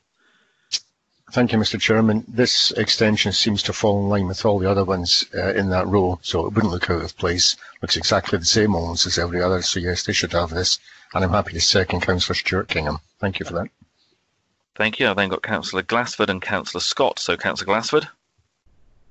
Yes, thank you, Chairman. I did go and have a look at this yesterday and that, and I can see no problems with it at all, considering that properties around it have similar extensions to them. So I will support this application. Thank you. Councillor Scott. Yes, I agree. Yes, I agree. I'd like to support this application because it looks like it would tidy it up and it would, in keeping with the street scene. Thank you. Thank you very much. Are there any other further comments from members? I'm not seeing anyone indicating. So we have a recommendation that's been moved and seconded to go with the officer's recommendation to grant permission. If we start this time with members to take their votes and confirm they've been present, we'll start with Councillor Murphy this time, please. Thank you. I've seen and heard the whole application, and I'm voting in favour of the application. Thank you. Councillor Evans. Thank you, Mr. Chairman. Yeah, I've confirmed I've seen and heard the presentation and debate, and I'll be voting in favour. Thank you. Thank you. Councillor Kingham. Yes, thank you, Chairman. Yes, I've been present and heard the whole debate, and I'm in favour of the application. Thank you. Councillor Bradford. Thank you, Mr. Chairman. I've heard the whole debate and I'm in favour of the application. Thank you. Councillor Bolt. I've heard the application and debate in favour. 4. Thank you. Councillor Perry. Yes, thank you. Yeah, I've been present and heard all the debate, and I am for it. Thank you. Councillor Grimes. Thank you, Chairman. Yes, I've seen and heard the presentation, and I'm for. Thank you. Thank you. Councillor Granter. Yes, thank you, Chairman. I've heard and seen all of the application, and I'm in favour. Thank you. Councillor Glassford. Yes, thank you, Chairman. I've seen and heard the presentation. I am in favour of the officer's recommendation. Thank you. Councillor Pearce. Thank you. Yep, I've seen and heard the whole of the presentation, and I'm in favour of the officer's recommendation. Thank you. Councillor Scott. Yes, thank you. I've seen and heard the whole presentation, and I'm in favour of the officer's recommendation. Thank you. Councillor Hendry. Thank you, Mr. Chairman. I've seen and heard everything, and I'm very much in favour of this. Absolutely. Thank you. Thank you. And likewise, I've seen and heard the presentation and discussion, and I'm also in support and in for. So, Mrs. Nicholson, I think that's all members. Could you just confirm the vote? Thank you, Chairman. That's unanimous. So it's 13 in support.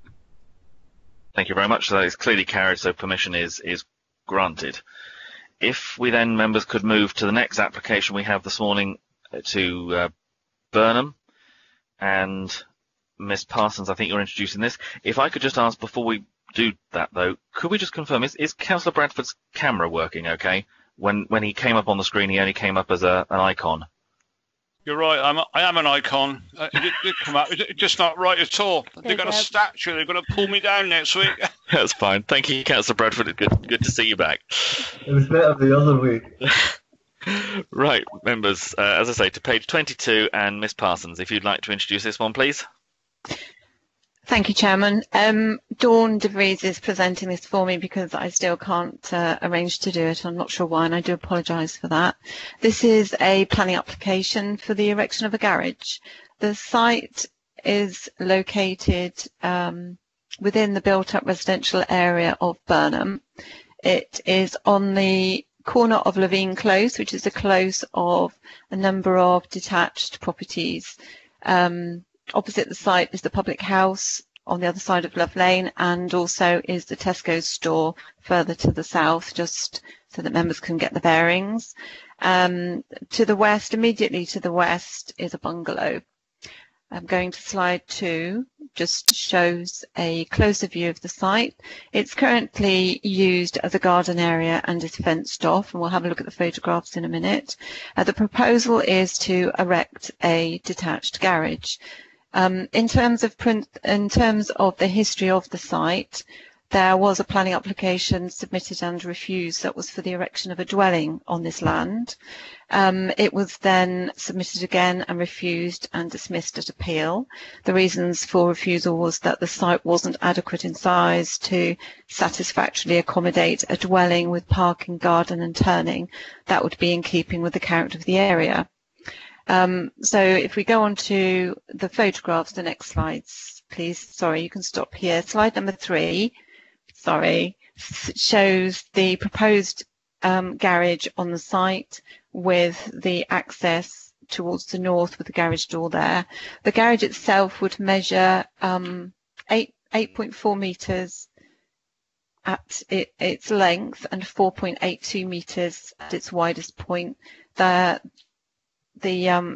would clearly accommodate be more than enough for a single garage. Not quite the standards for double garage. A double garage would be 6 metres by 6 metres, so it's slightly short of a double garage.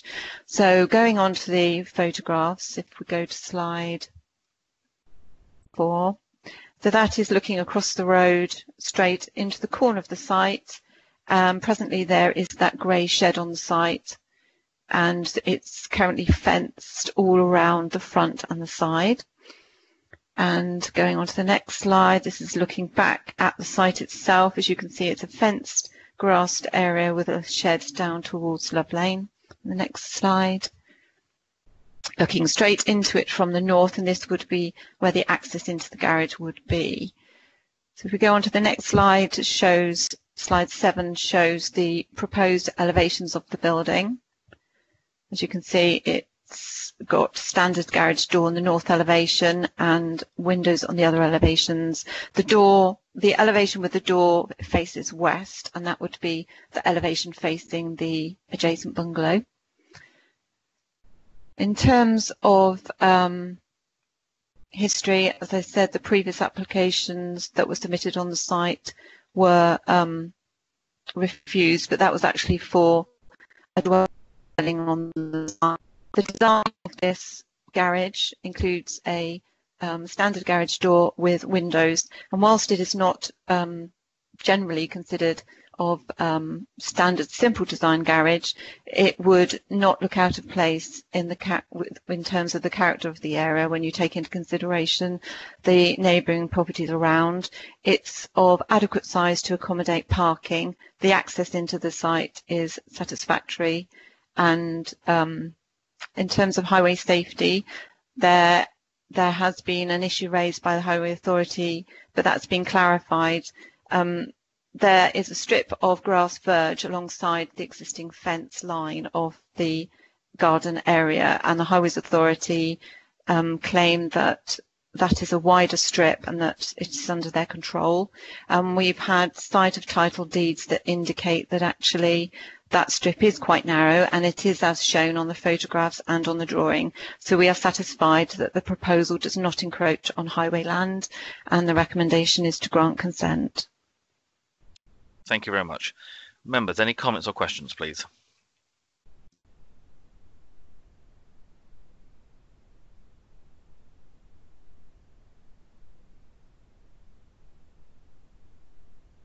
Councillor Kingham. Yes, thank you, Chairman.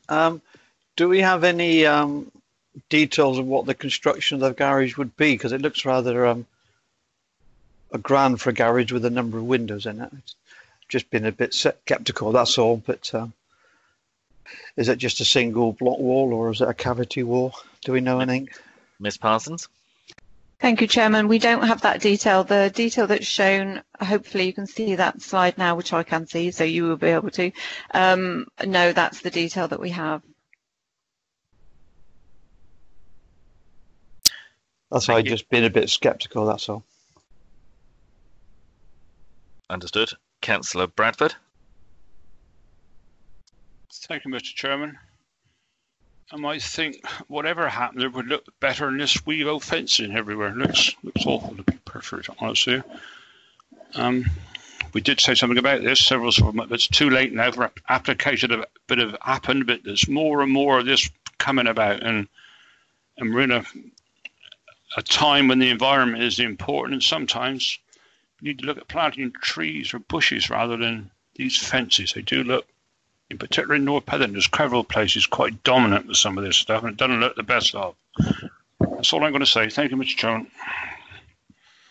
Ms. Parsons, do you want to just confirm about the boundary treatments?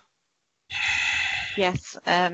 Presently, there is a fence that runs along here, which you would have seen in the photographs. Oh, so I'm trying to show you, but I'm thinking I can't. But Dawn is now indicating where the fence line is going, and with the proposed garage there, that fence line will be only up to the building itself. So I'm not entirely sure what the question was in terms of the fence, but part of that will be removed. The garage will be in its place. It's considered that in terms of the design of the garage, it would be rendered, it would have hipped and ridged roofs, and it would be in keeping with the character of the other buildings in the area. Thank you very much. I've got Councillors Murphy, Hendry and Grimes. So Councillor Murphy. Thank you, Mr. Chairman. I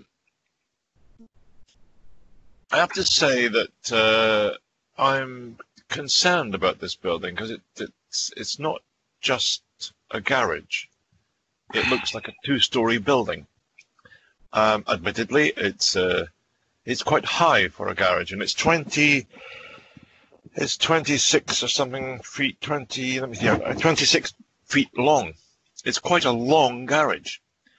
If they were just wanting a garage for their house, 26 feet seems a long thing to apply for, especially with quite a high pitched roof, which possibly could accommodate a sort of an office. It looks like a mini house.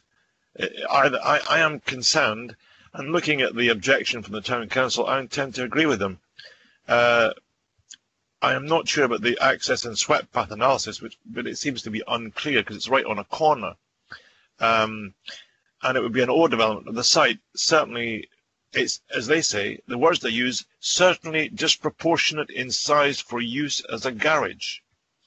It's not in keeping with the area in terms of a garage. It's more like in keeping with the area in terms of a mini house. So this, to me, it's a Trojan horse. It's something that's in disguise. I don't know what the game is here. Excuse my French, my language. I don't know what the aim is, not the game. I just feel there's something. I'm very skeptical about it. I can't see it. It's not just a garage. It's a multi-use building, and I think in that case, it would be overdevelopment. And I would object to that, especially on that corner. It's a very tight corner with a small copse of houses. I would have thought I'm surprised that the garden was allowed to be fenced, or the grass area, because I think it was intended as an amenity area, in keeping with the development of the houses. And so I think a double, not a double, but could it be a 1.5? What is the height of the garage? Do we know? May I ask the planning officer? What is the height of the garage? Ms. Parsons, do you want to address those issues? Yes, thank you, Chairman. Showing it. I'm sorry, Ms. Parsons. Could we look at the slide showing it again? Yes. What is the height, the roof height? The height is 5.52 metres. The length of the garage is 8.4 metres, and the width is 4.82 metres. The standard generally required length of a garage under the parking standards would be 6 metres, and so it's 2 metres longer than that. In terms of the use of the garage itself, the floor plan indicates that it is a garage, and yes, there are windows and doors on the elevations. the access to the garage is actually from the cul-de-sac or the hammerhead that you can see there. So it's not going to be accessed from the south of the site, so it's not going to be accessed near Love Lane. So it'll be accessed within the close of Levine Close. So in my view, there wouldn't be any undue difficulty in accessing and exiting the garage itself. We have, during the processing of the application, had the height of the garage reduced slightly, and we have attached a couple of conditions on the recommendation if it is approved. Condition 3 states that the garage hereby permitted shall be limited to the domestic and private needs of the occupier of 1 Levine Close as a garage, and for the parking of motor vehicles for the purposes ancillary to the residential use of the dwelling known as 1 Levine Close, and it shall not be used for any other purpose whatsoever. And condition number 4 restricts the insertion of additional windows. And number 5 states that the garage hereby approved shall be constructed as a single-storey building only and shall remain as such for all times thereafter. And so the recommendation is to grant consent for a garage on this site, provided it does remain as a garage, and that is why we've attached the recommended conditions. Thank you, Chairman. Thank you. Councillor Murphy. Thank you, Chairman. That means it's 17 feet high. 17 feet high. You know, I would have thought that a garage, I mean, you know, 17 feet seems an inordinately large garage. And I'm interested that you should say there's a condition that there's no more windows, but there's plenty of windows in it already. I mean, it's got windows on at least on 2 sides, maybe even 2 sides, I think. So I personally, while I think your conditions are interesting and good, I still think the objections of the town council are quite strong, and it seems to me disproportionate for the size of a garage. 17 feet high and 26 feet long. Yeah, okay, you would get certainly 2 cars in there, but why 17 feet high? It seems strange to me that it's almost like a house. So I'm sorry, I still think this is a Trojan horse. I'm not in favour of this application. Thank you. Councillor Hendry. Good morning, Mr. Chairman. I actually know where this is. I did a drive-by just to have a look at this for myself. What it is here is it's on what you might call a piece of wasteland. And you have houses, 2-storey houses to the one side and a bungalow to the other side. And this building is really no higher than the bungalow next door to it. And in actual fact, it's a huge improvement to what's there already. It wouldn't look out of place at all. And if you bear in mind that cars today are longer and bigger than they ever used to be. So although it may appear from the outset there's been quite a long garage, cars are much bigger today than what they ever used to be. I think it's very good. And I would like to move the case officer's actual recommendation to accept. Thank you, Mr. Chairman. Thank you. Councillor Grimes. Thank you, Chairman. Yeah, I've got to be honest, perhaps I'm cynical, but it does seem contrived. But at the end of the day, I think the conditions that are attached to it are good. And it would be very difficult to turn this down as a garage, but I do agree with the town council, I have to say. It does look a bit top heavy. But saying that, on balance, I will second the recommendation by Councillor Hendry. Thank you. Thank you. Councillor Pearce. Thank you, Chairman. Yeah, I do share the concerns that have been raised. It does look rather bungalow-like from the drawings, but just in terms of future-proofing, whatever we pass today, are the dimensions, would they meet the minimum space required should a future application come in for the same footprint to convert this to a dwelling? Ms. Parsons.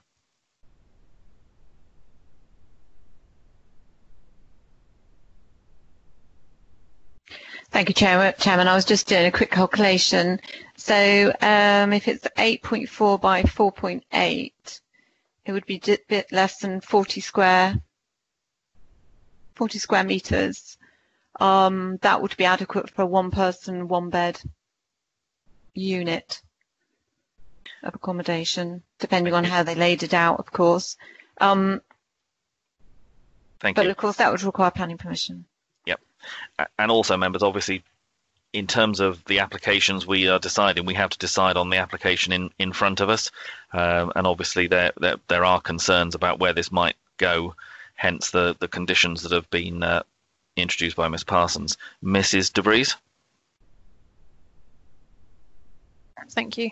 I was just going to reiterate really what Mrs. Parsons has already said. In terms of the footprint, it's not too dissimilar for the application that we've previously considered for a dwelling in this location, and that was refused on the basis that as a dwelling it couldn't provide adequate parking, access for the site, amenity for the dwelling.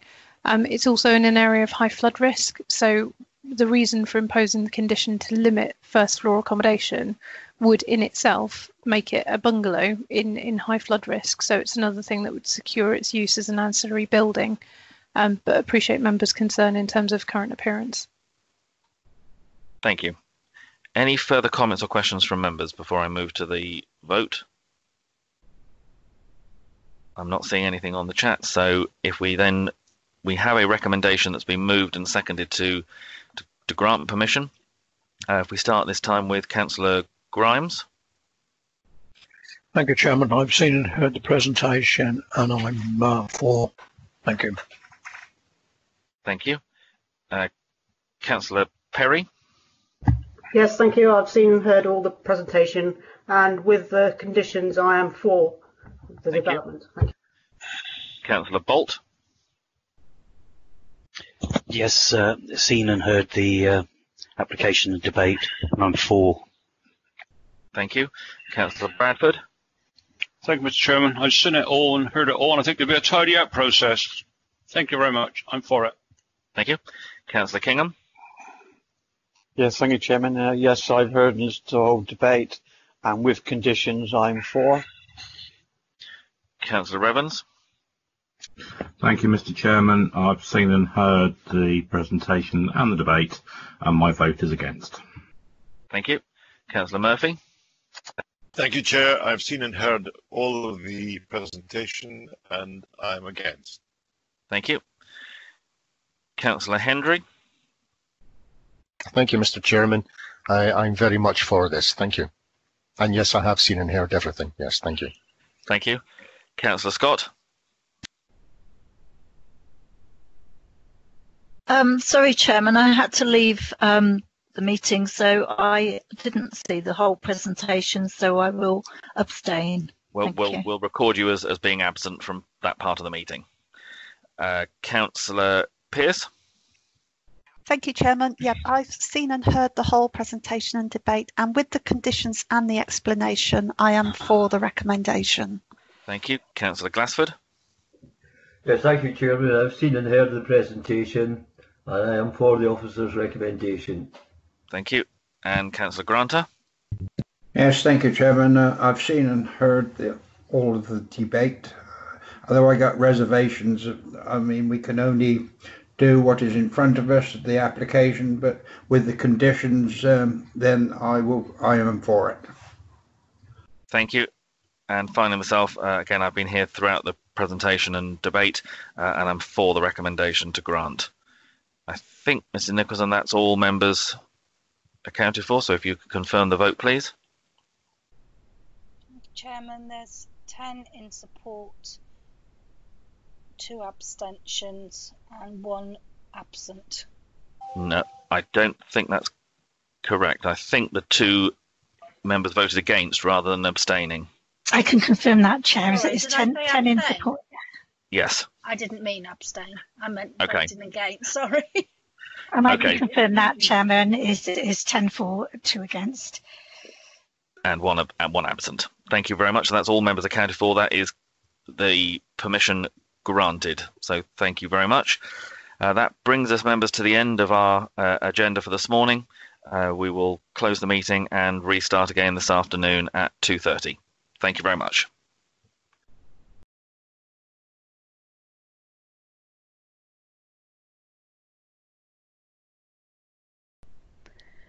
All members of the committee should have their video on but will remain muted until the chairman invites them to speak.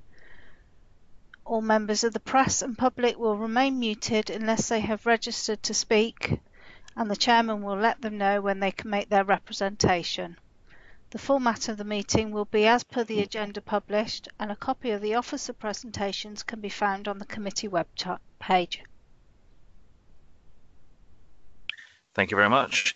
Can I also welcome you to the meeting? I'm Councillor Filmer, I'm Chairman of the committee. Just to take you through how we'll operate this afternoon, each application will be taken in turn. The officers will outline the application, followed by the public speaking time. Members will then debate and decide on that application. For members of the committee wishing to speak, please can I remind you to indicate via the online chat, and you will be called in turn. During the debate, there will be a proposer and a seconder for a resolution. Members will vote on this proposal in turn, and at that point they will confirm that they've been present throughout the application being considered, and will then vote for, against, or abstain. The votes will then be counted and the result announced. I'll now ask the officers and councillors who will be taking part in this meeting to confirm that they can see and hear me and to introduce themselves. So if we start with the planning officers, Mrs. De Vries. Thank you very much. I'm Dawn De Vries. I'm the lead officer for this afternoon, and I can see and hear everyone. Thank you. Thank you. Ms. Parsons. Thank you, Chairman. My name is Shanta Parsons. I'm the planning officer, and I can see and hear everybody this afternoon. Thank you. Thank you. And Mr. Evans. Thank you, Chairman. I'm Liam Evans. I'll be presenting two of the applications this afternoon. I can see and hear everyone. Thank you. If we come to our legal team, that's Mrs. Lehman. Thank you, Chairman. My name is Dawn Lehman. I am the legal advisor to the panel, and I can confirm that I can hear and see you. And from our Democratic Services, Mrs. Nicholson. Good afternoon. My name is Leila Nicholson. I'm the committee manager, and I can confirm that I can see and hear you. Thank you. We'll next come to the members of the committee. So if we start with Councillor Granter. Yes, good afternoon, Chairman. Thank you. Yeah, my name is Councillor Graham Granter. I represent the Fairfax ward here in Bridgewater, and everybody's coming along loud and clear. Thank you. Thank you. Councillor Glassford. We'll come back to Councillor Glassford. Councillor Pearce. Sorry, thank you, Chairman. Councillor Cathy Pearce, Westover Ward, and I can hear and see you. Thank you. Thank you. Councillor Gibson. Okay, we'll come back to Councillor Gibson later. Councillor Scott. Good afternoon, Chairman. It's Councillor Liz Scott here from Axvale Ward near Axbridge, and I can see and hear you. Thank you. Thank you. Councillor Hendry. Good afternoon, Mr. Chairman. Somerset District Councillor Alistair Hendry for Burnham-on-Sea Central. I can see and hear everything. Thank you, Mr. Chairman. Thank you. Is Councillor Murphy? Nope. Okay. Councillor Revens. Good afternoon, Mr. Chairman. Councillor Bill Revens from North Petherton Ward. I can confirm I can see and hear everything. Thank you. Councillor Kingham. Yes, good afternoon, Chairman. Yes, my name is Stuart Kingham. I'm the ward member for the West Poldens, and I can hear and see you. Thank you. Councillor Bradford. Good afternoon, Mr. Chairman. I can hear and see everything. I represent North Petherton Ward. And you're Councillor Bradford? I am. Thank you very much. Yes. Well, I've been called worse. Thank you very much, Councillor Bolt. Brian Bolt, Ward Councillor for Callington and Wemden. I can see and hear everything. Thank you. Councillor Perry. Yes, thank you. Good afternoon. I'm Liz Perry, District Councillor for the King's Isle, and I can hear and see everything. Thank you very much. Thank you. Councillor Grimes. Good afternoon, Chairman. Councillor Tony Grimes, Deputy Chairman, and I'm from Barrow Ward. Thank you. I can see and hear you. Thank you. If we go back then to Councillor Glassford. Thank you, Chairman. I can see and hear you. Alec Glassford, Fairfax Ward. Thank you. I'm not seeing Councillor Gibson listed as yet, and I'm not seeing Councillor Murphy either. So if we'll carry on for the moment and see if they join us. Just to confirm, I'm Councillor Filmer. I can see and hear all the comments that have been made by members so far. In addition to the members of the committee and officers that we've just been through and introduced, there are other officers and potentially members of the council who are present, who are here as observers, including the portfolio holder for development. And also we have with us a number of members of the public who are, some are here to speak as they've registered, and others again are here just to observe.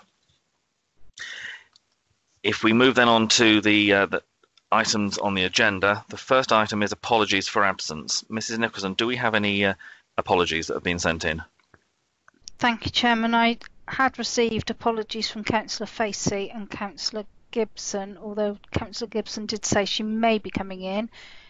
It does look like Councillor Murphy is just joining us now. Do you want to just confirm for me? I will certainly do that.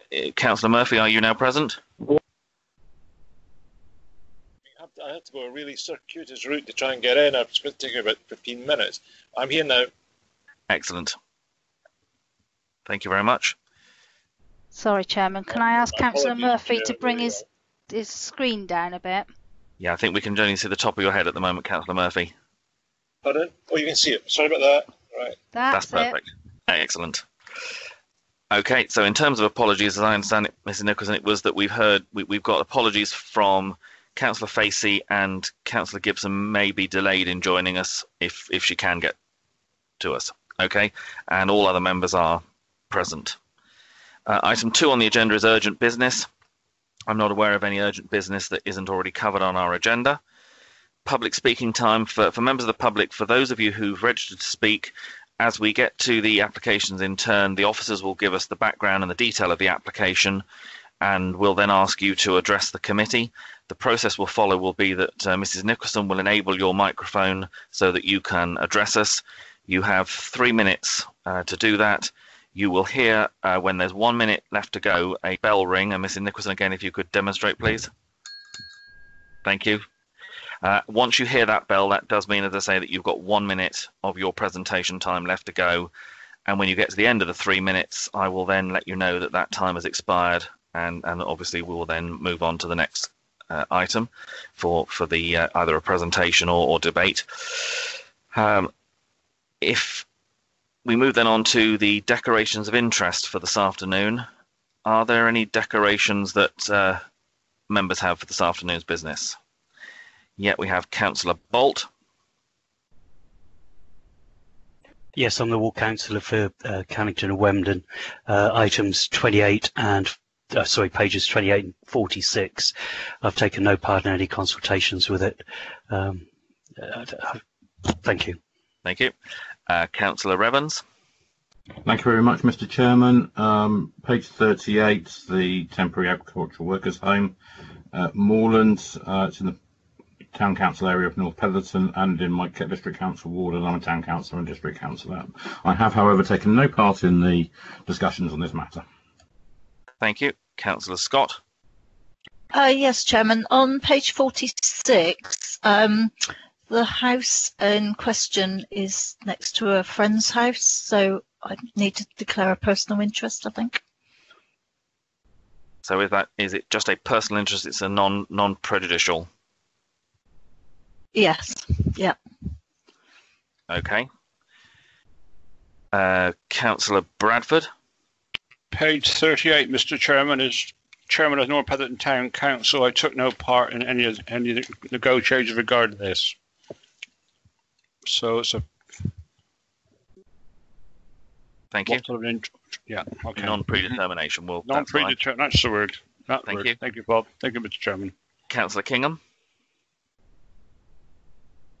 Yes, thank you, Chairman. Yeah, on the last item on page 46, I did sit out of the meeting last time, as it's a friend's house next door, but I will remain in the meeting this time and listen to debate.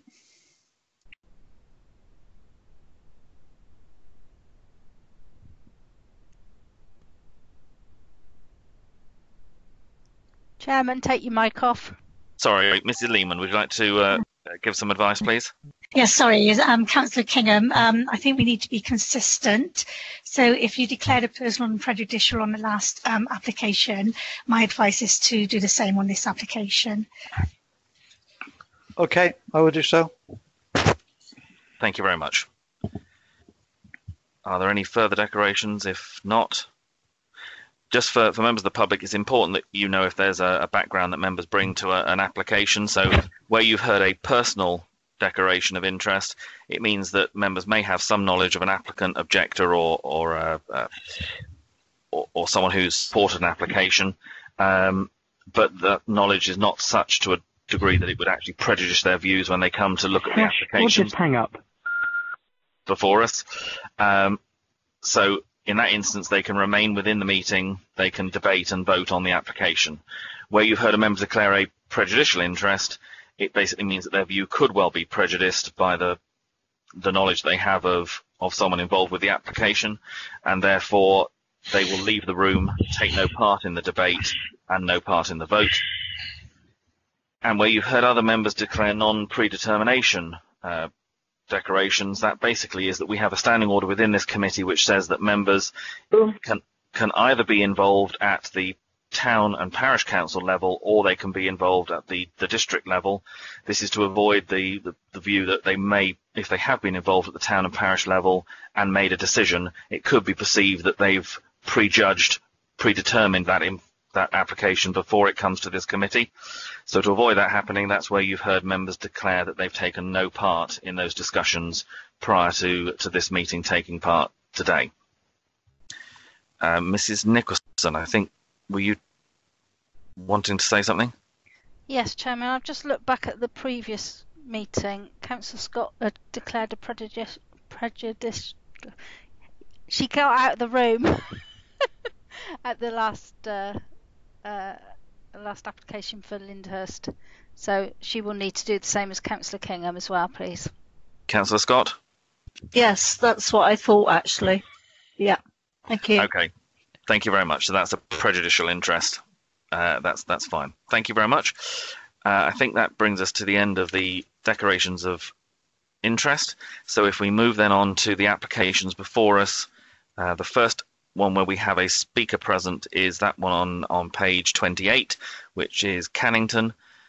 So if I could ask Ms. Parsons if you'd like to introduce this application, please. Thank you, Chairman. I shall be presenting the application. My colleague Dawn will be running through the slides for me. This is an application for residential development on land at Park Lane, Cannington. It is a hybrid application with full details for one detached self-built dwelling towards the western end of the site, and outline application, or the outline part, is with all matters reserved except the means of access for two dwellings adjacent. If we move on to the slide 1. In terms of the principle, the main considerations really relate to the principle of development. The site is outside of any development boundary, and we need to consider whether the proposal complies with the self-build policy as well as other policies within the local plan. Next slide, please. So this indicates the location of the site. The house is located on the north side of Park Lane, outside of the settlement boundary. The settlement boundary is shown green on the plan that you can see there. That's an extract from the local plan. It's within a Tier 2 settlement, comprises of a rectangular field measuring approximately 55 metres by 40 metres, and located, as I said, on the north side of Park Lane. Immediately to the west is a dwelling known as the Granary, a converted barn, and to the east and north are open fields. And opposite the road are rows of dwellings. We've gone to the next slide, which is an aerial, and it indicates the approximate, well, the location of this site circled red. The other circles relate to other developments that we may come on to a little later on. If we go on to the next slide, that indicates another aerial photograph, slide 4, which is just a closer view of the site. As you can see, it's immediately next to the granary, fields to the north and east. On the south side of the development site, there are rows of the houses in Park Lane, and then down Chad's Hill towards the south of the village, or the centre of the village. Now this again is the site, clearly without the detail of the aerial coverage. Now, if we can go through to the next slide, please. That is showing the layout of the proposed development. The full application is detailed for the dwelling on the left side, on the west side of the plots. The outline application relates to the two illustrative plots that you can see on the eastern side of the application site. I'm going to run through the photographs now before coming back to the, if we go on to the next slide, please. Thank you. So this is standing, as you can see from the plan on the bottom left corner of the slide, looking into the existing access to the property. Next slide. Oh, these are numbered differently to mine, but never mind. So this is looking further eastwards at the frontage where the proposed site would be, and you can just about see some of the houses in Park Lane that are on the south side of Park Lane. Next slide. And this is a better view straight down the road with the houses facing the site from the south. Next slide. And this is the granary immediately adjacent to the application site, and the granary itself is a converted barn to a dwelling, and there you can see the outbuildings. Next slide, please. And this is looking further westwards alongside the frontage of the granary along Park Lane. Next slide. This is standing at the access itself, looking at the gable end of the outbuilding to the granary and the gable end of the granary, and then you can see some of the boundary hedge. Next slide, please. And this is looking straight into the field, looking northwards. The granary's boundary to the west, and then the field boundary there you can see along the north. Next slide, please. This is then looking slightly further to the northeast. And next slide. And this is looking eastwards towards the farm buildings further in the distance, and then the houses fronting Park Lane that you can see towards the right-hand side of the slide. We have another one there, and that's looking from within the field to the houses in Park Lane. And another slide shows directly looking southwards at the existing access, looking at the properties in Park Lane, and that's the final photograph slide of the site. Could we please go back to the proposed layout? Thank you.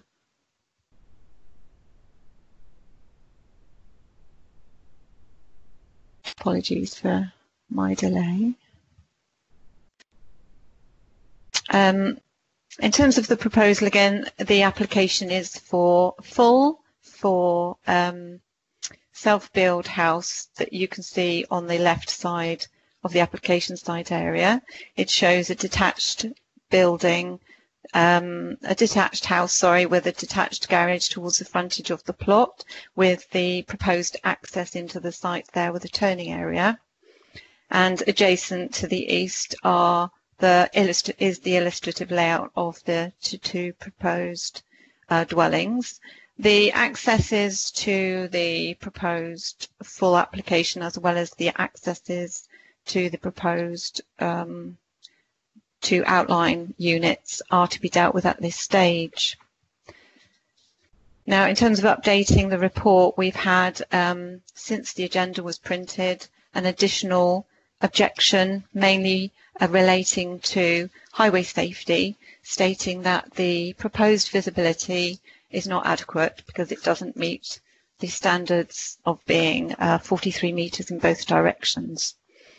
Now, in terms of the principle of residential development at this site, the main policy considerations are policies CO2, the infilling policy, and policy D9 that relates to self-build policy.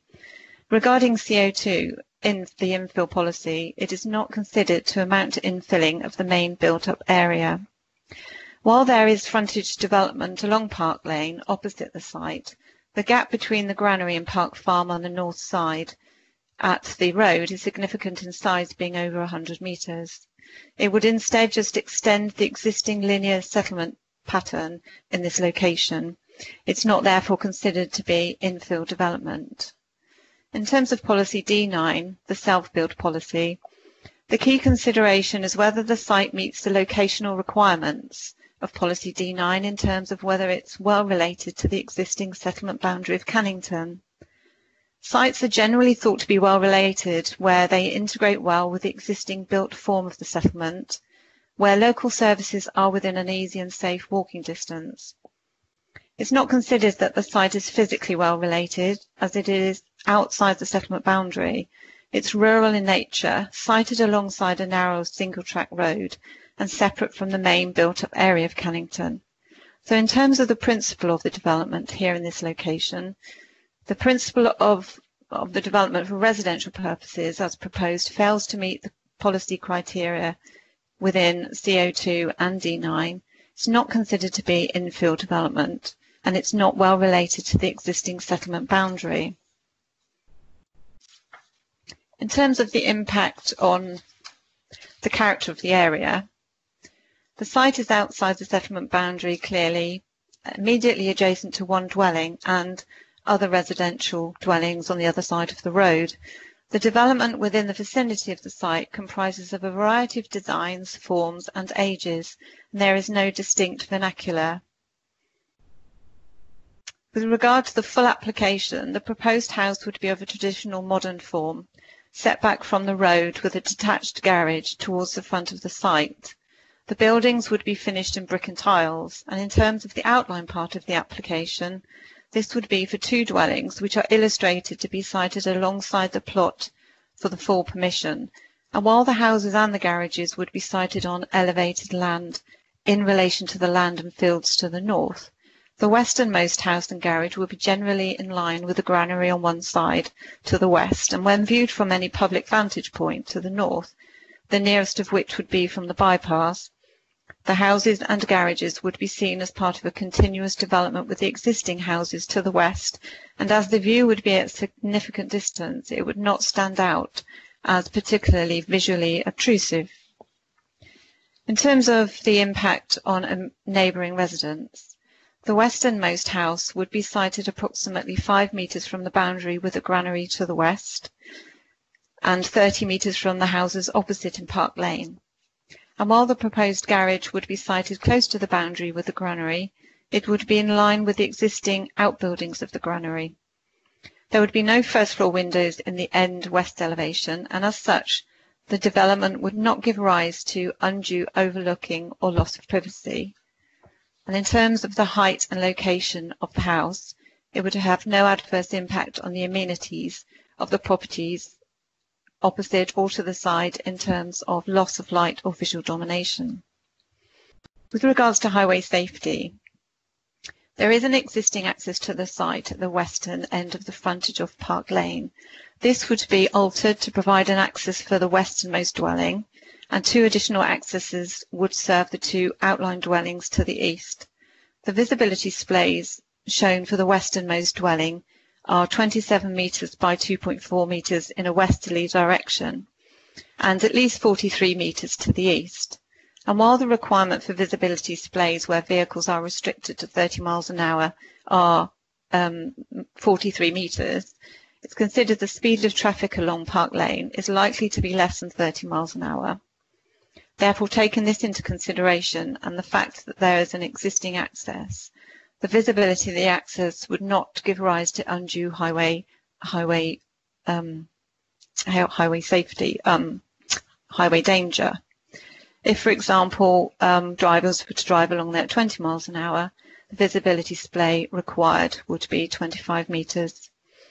In this case, For the display to be 27 metres, it's considered that it's acceptable in highway terms.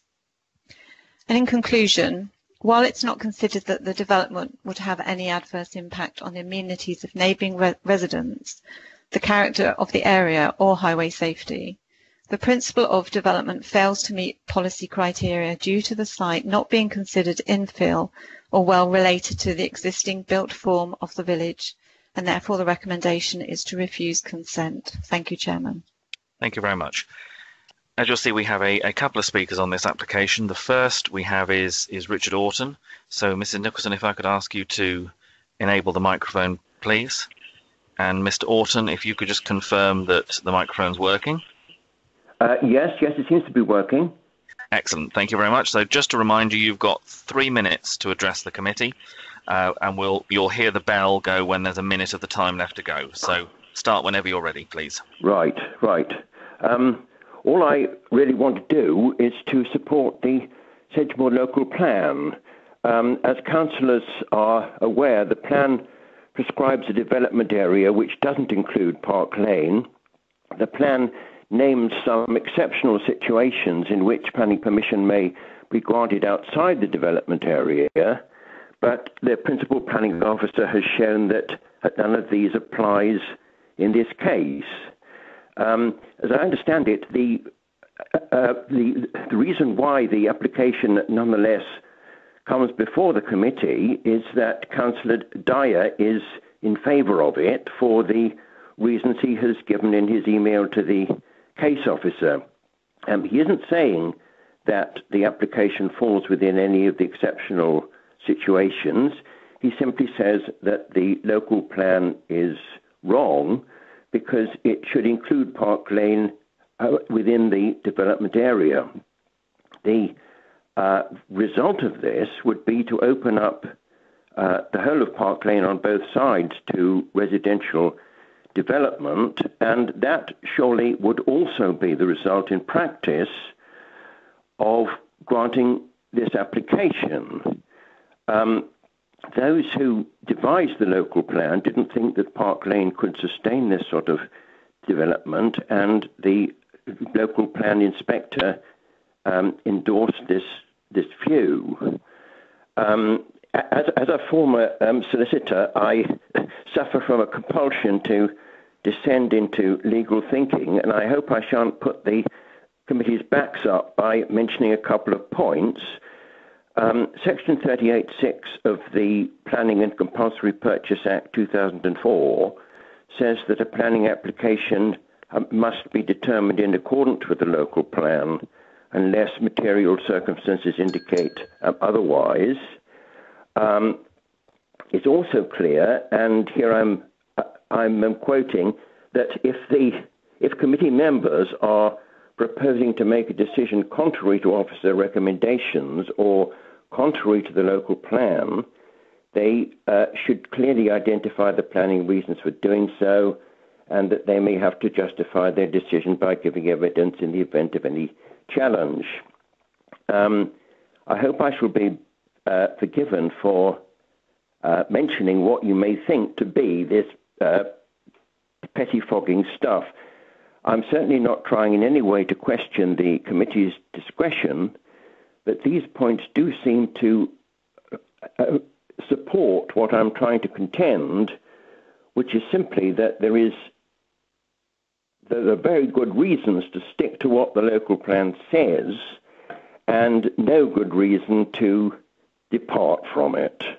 Thank you very much, Mr. Orton. That's Thank you. Perfectly timed as well. Thank you. We have a second speaker, which is Lyndon Brett. So again, Mrs. Nicholson, if you could enable the speaker's microphone. And Mr. Brett, if you could just let us know that the microphone's working. Thank you, I can.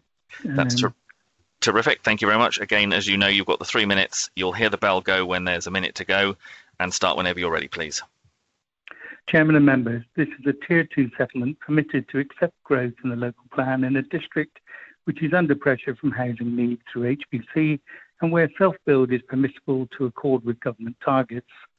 We were encouraged to support and submit an affordable market value scheme for 6 units by the then parish chairman and ward councillor under the former local plan, which at the time we held back and awaited the new local plan. When submitted, we were advised to withdraw that application on the grounds of overdevelopment. This pared back scheme deals with those issues. This is a hybrid application for a self-build full plans permission for an omni-access property and outline permission for the other 2 plots for self-build development only. The Omni House is for the applicant who is in rented accommodation adjoining her parents' farm so that support care is on hand. The House Superior Cottage cannot be adapted to meet the future needs of the applicant who has endured a brain tumour and has had to undergo 2 14-hour operations and whose life and future mobility is impaired. The Omni Access dwelling is designed to cater for the stages of deterioration in her health, including reduced mobility. Scale and massing are not an issue and there is no criticism of the design.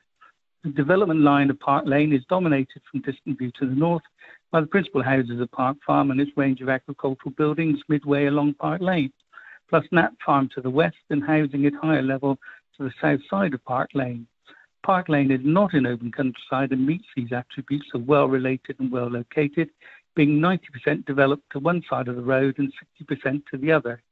The site is well related and well located to the village centre, as demonstrated by the consent for the kitchen garden plot on the same side of the road. Permission revolves around the broken frontage and whether this site is more in open countryside, then I would suggest the 73 houses permitted in Greenfield location on the edge of Cannington with its greater unbroken frontage. The site's sustainable credentials in terms of accessibility is a given and consistent with the other properties which front Park Lane, including the new dwelling consented on the same side. Whilst there is no pavement leading to the village of Park Lane or Chad's Hill, there are pavements on Rodway Hill and High Street to which these roads connect. Previously, residents of Park Lane access the village on foot over a carriageway shared with HGV traffic, all of which have been removed by virtue of the bypass. Would it be right to refuse this application on a policy which was designed to support measured growth in settlements, yet a 10% increase in housing numbers on a delegated decision for 73 homes permitted on 10 acres of productive agricultural land in open countryside outside of the village development with a significant broken frontage more removed from the settlement facilities than this site? Modern farming practices and arable machinery means that it is not practical to farm this small parcel of frontage land. From a practical perspective, this site is not in open countryside any more so than the development permitted south of the village. Thank you, Mr. Brett. Mr. Brett, I'm sorry, we'll have to call time on you there, but thank you very much for your comments.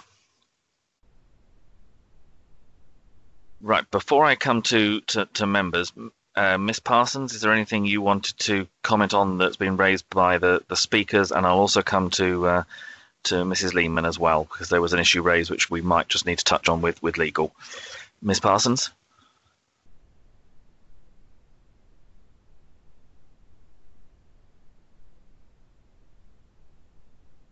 If Miss Parsons isn't...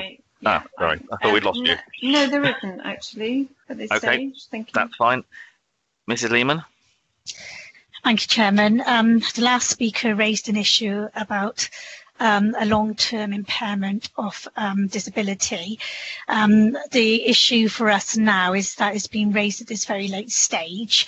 I do not know whether the case officer has had any evidence of this, and we will need to see some evidence to substantiate the comments made by the speaker. If there is evidence to say that there is a long-term impairment that falls within the Equality Act and our duty under the Public Sector Equality Duty to have due regard to the long-term impairment, which is a material consideration, to have due regard to that issue, which is then balanced against the policies of the development plan. If the case officer isn't aware of that and we feel that we need to investigate this further, then I feel that we may have to look at a deferment, but I will leave that to the case officer and maybe Dawn de Vries to provide any more information on this point. Yeah. Thank you, Chairman. Thank you very much. Mrs. de Vries, I think you indicated you wanted to comment. Yes, thank you. Just based on the points raised by the speaker, my understanding is that it's a relative of the person with the health conditions that's applied for the self-build development. the application is for a self-build property, not a personalised consent based on any medical grounds. So my opinion is that we can assess it under the self-build policies, but it's for members to assess the development as proposed as a self-build development against those policies. Thank you. Thank you very much. That's clear. Members, any comments or questions then, please?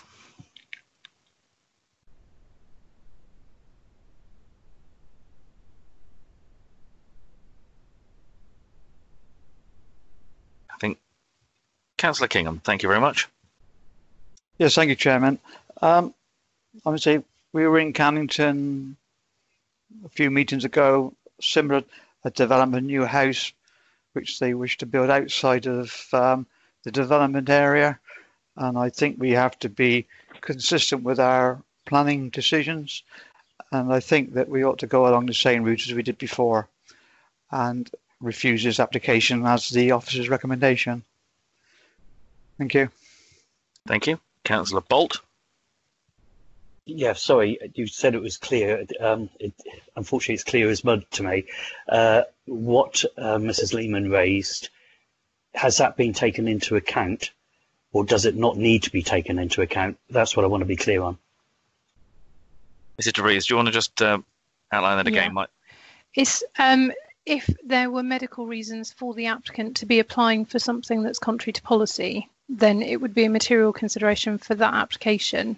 The medical grounds that were mentioned were in association with a care role that the applicant would be undertaking. So it's not actually a medical situation linked with the applicant for the development. So in terms of the development itself, it's not directly linked to and hasn't been promoted as a personalised consent. It's been promoted against the adopted policy. Yeah, thank you. Got to know. Okay. Any other questions, Councillor Bolt, or you? No, I'm fine with that. Okay, thank you very much. Councillor Hendry. Good afternoon, Mr. Chairman. I noticed in one of the first photographs there was 4 or 5 cars parked on the grass verge of the side to the entrance, or the proposed entrance of this development. If this development went ahead, where would these all these cars, if this development was to go ahead, I presume these vehicles belong to the houses on the other side of the road. So if they don't have parking, well, if they did have parking, why are these vehicles there? And if they don't have parking, where would these vehicles park themselves if that area was taken away and it was given over to the new development? Thank you, Mr. Chairman. I think to some extent is that a rhetorical question? You weren't expecting the officers to? Well, it's parking. It's kind of traffic onto that main road. Yep. If these vehicles are actually taken away because that becomes the entrance onto a new development, where would these cars actually park? Would they block up the road then? Would they have to park on the other side of the road, outside the houses, and therefore causing traffic congestion? Okay, Ms. Parsons. Really, I can confirm that the plan that was up there just now that showed the hatched, showed the layout and the hatched lines there. That's actually highway land, and so I can imagine that's why people do park there, to get off of the central carriageway of Park Lane. So we would have no control over the hatched area other than the fact that we wouldn't be able to park directly in front of the access into the sites. So the answer would be they could still park on the highway if they need to park on the highway on the hatched area, but not in front of the accesses. Otherwise, they would need to park on the highway as any other vehicle would. Thank you very much.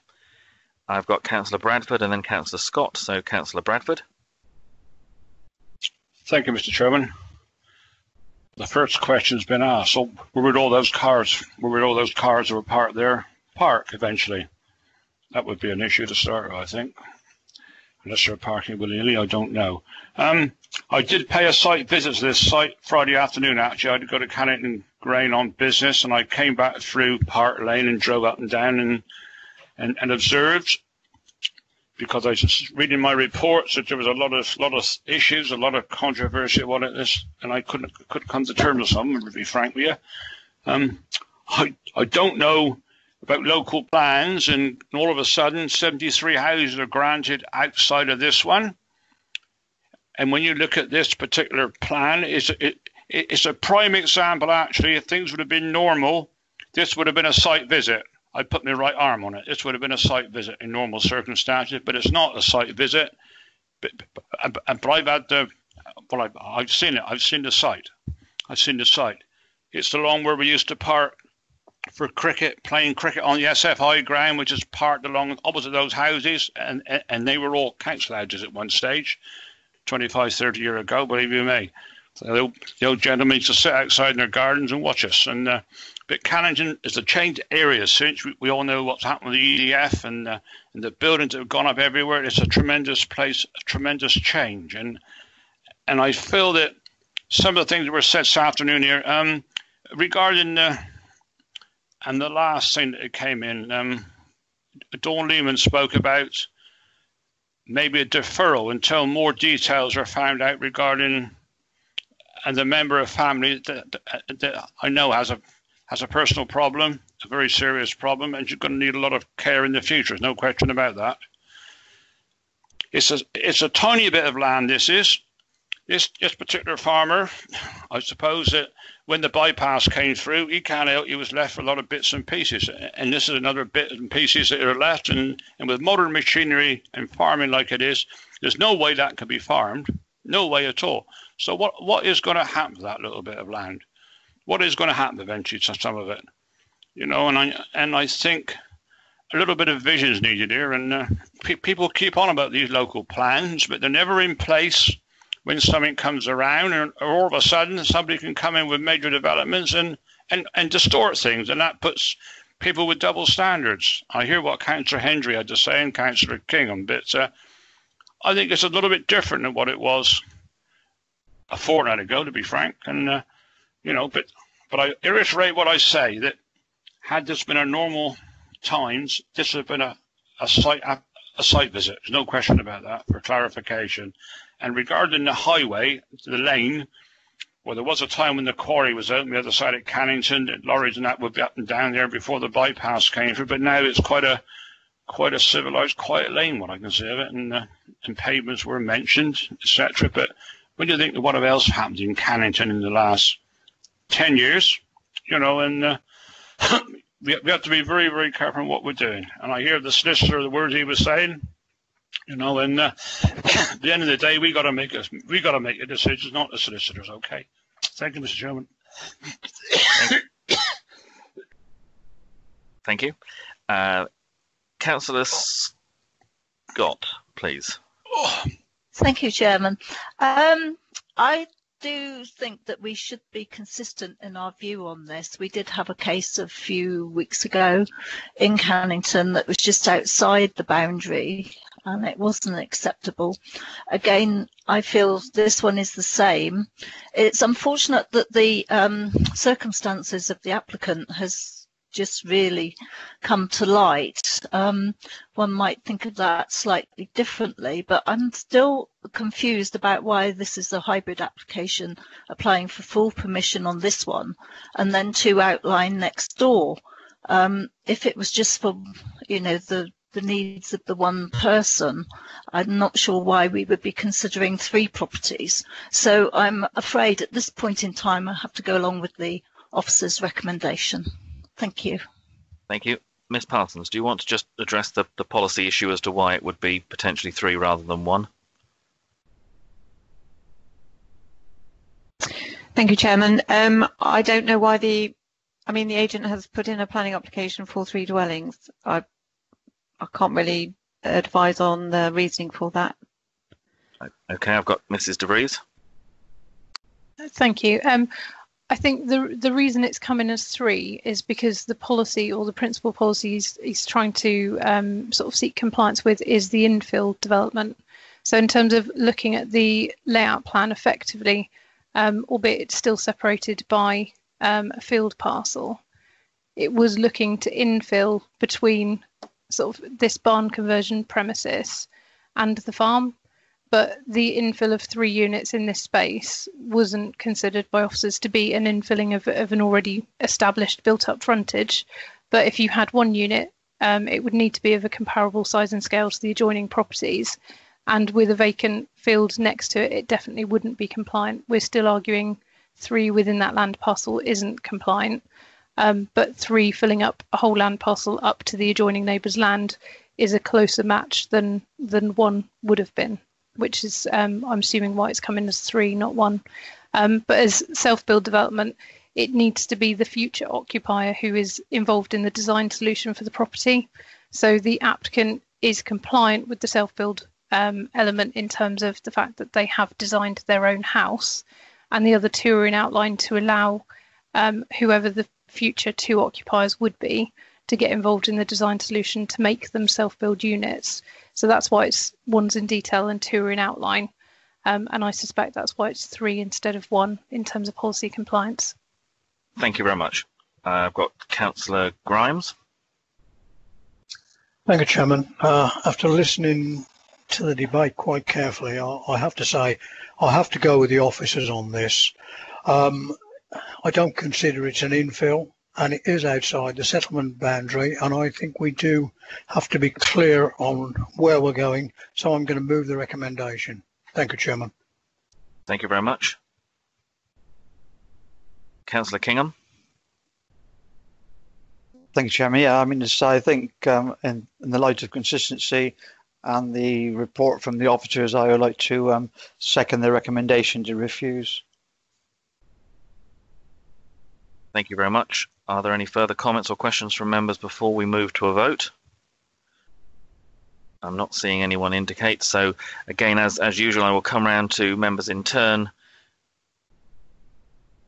asking Mrs. Lehman, just before I do that, you wanted to comment?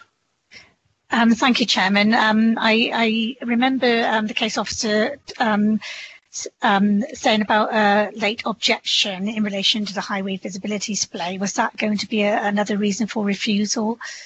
Or is this one that could be overcome by conditions should the matter be appealed? I think Ms. Parsons, do you want to clarify in the view on the highways and access? Yes, thank you. No, the view of the access that the visibility display was inadequate was not the view of the case officers. We considered the access and the restricted visibility, and taking into account the speed of traffic likely to be going along that road, we considered the visibility to be appropriate. Thank you.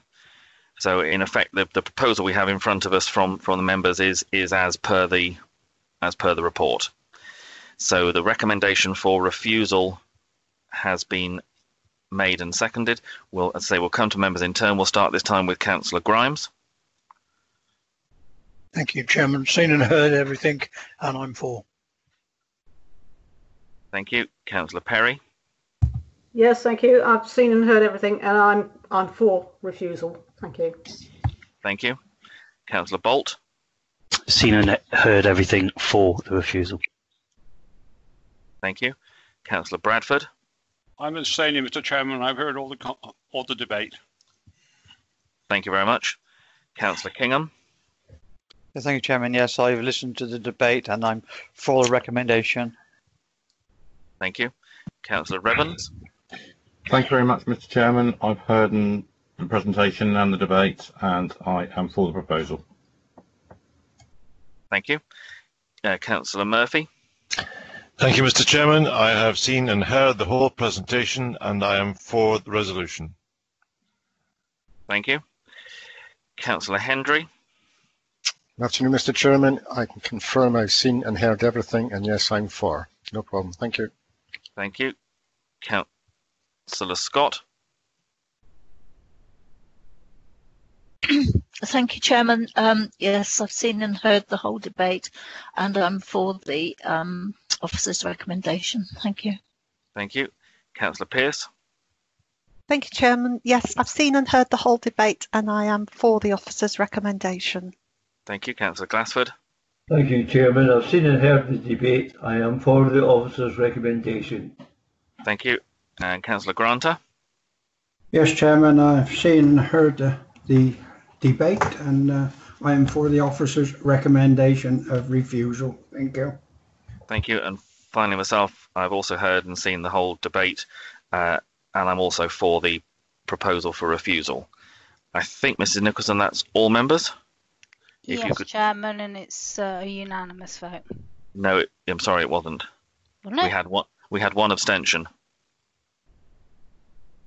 I believe. Can I just Sorry, confirm? I didn't hear any abstentions. It was all me. Councillor Bradford, could I just confirm what your vote was, please? He agreed Abstained, with everything. Mr. Chairman. I abstained. Thank you. Yeah, sorry, I had Councillor Bradford down as an abstention. So in terms of the number of votes for, do we make it 12? 12 and 1 abstention in that case then. Okay. Thank you So for the clarification. No worries. Okay, thank you very much. That is clearly, obviously, carried in terms of the proposal that was put for refusal, so permission is refused. If we move then, members, to the next application where we have a speaker present, and that's on page 38, and we move to Moorland.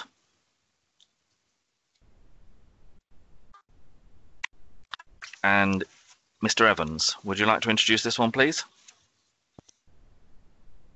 Thank you, Chairman. Let's get this from the beginning. Right, okay, so this application is seeking consent for the siting of an agricultural worker's mobile home and on a site to the edge of Moorland.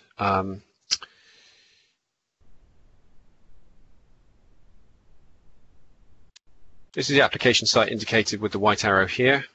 There are 2 agricultural buildings on the site at present, with an access that comes along this trackway here that leads off the highway here. So in terms of context, we have the church in the centre of the village here and the district village hall here. The application site is indicated in red, with the existing access also indicated in red coming from the southeast. It comes between 2 existing residential properties that are along the highway, with the 2 agricultural buildings located here. The location of the mobile home is indicated with the yellow box here.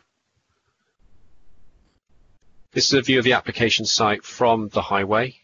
As you can see, the agricultural buildings are here. Just out of shot is another one just beyond here.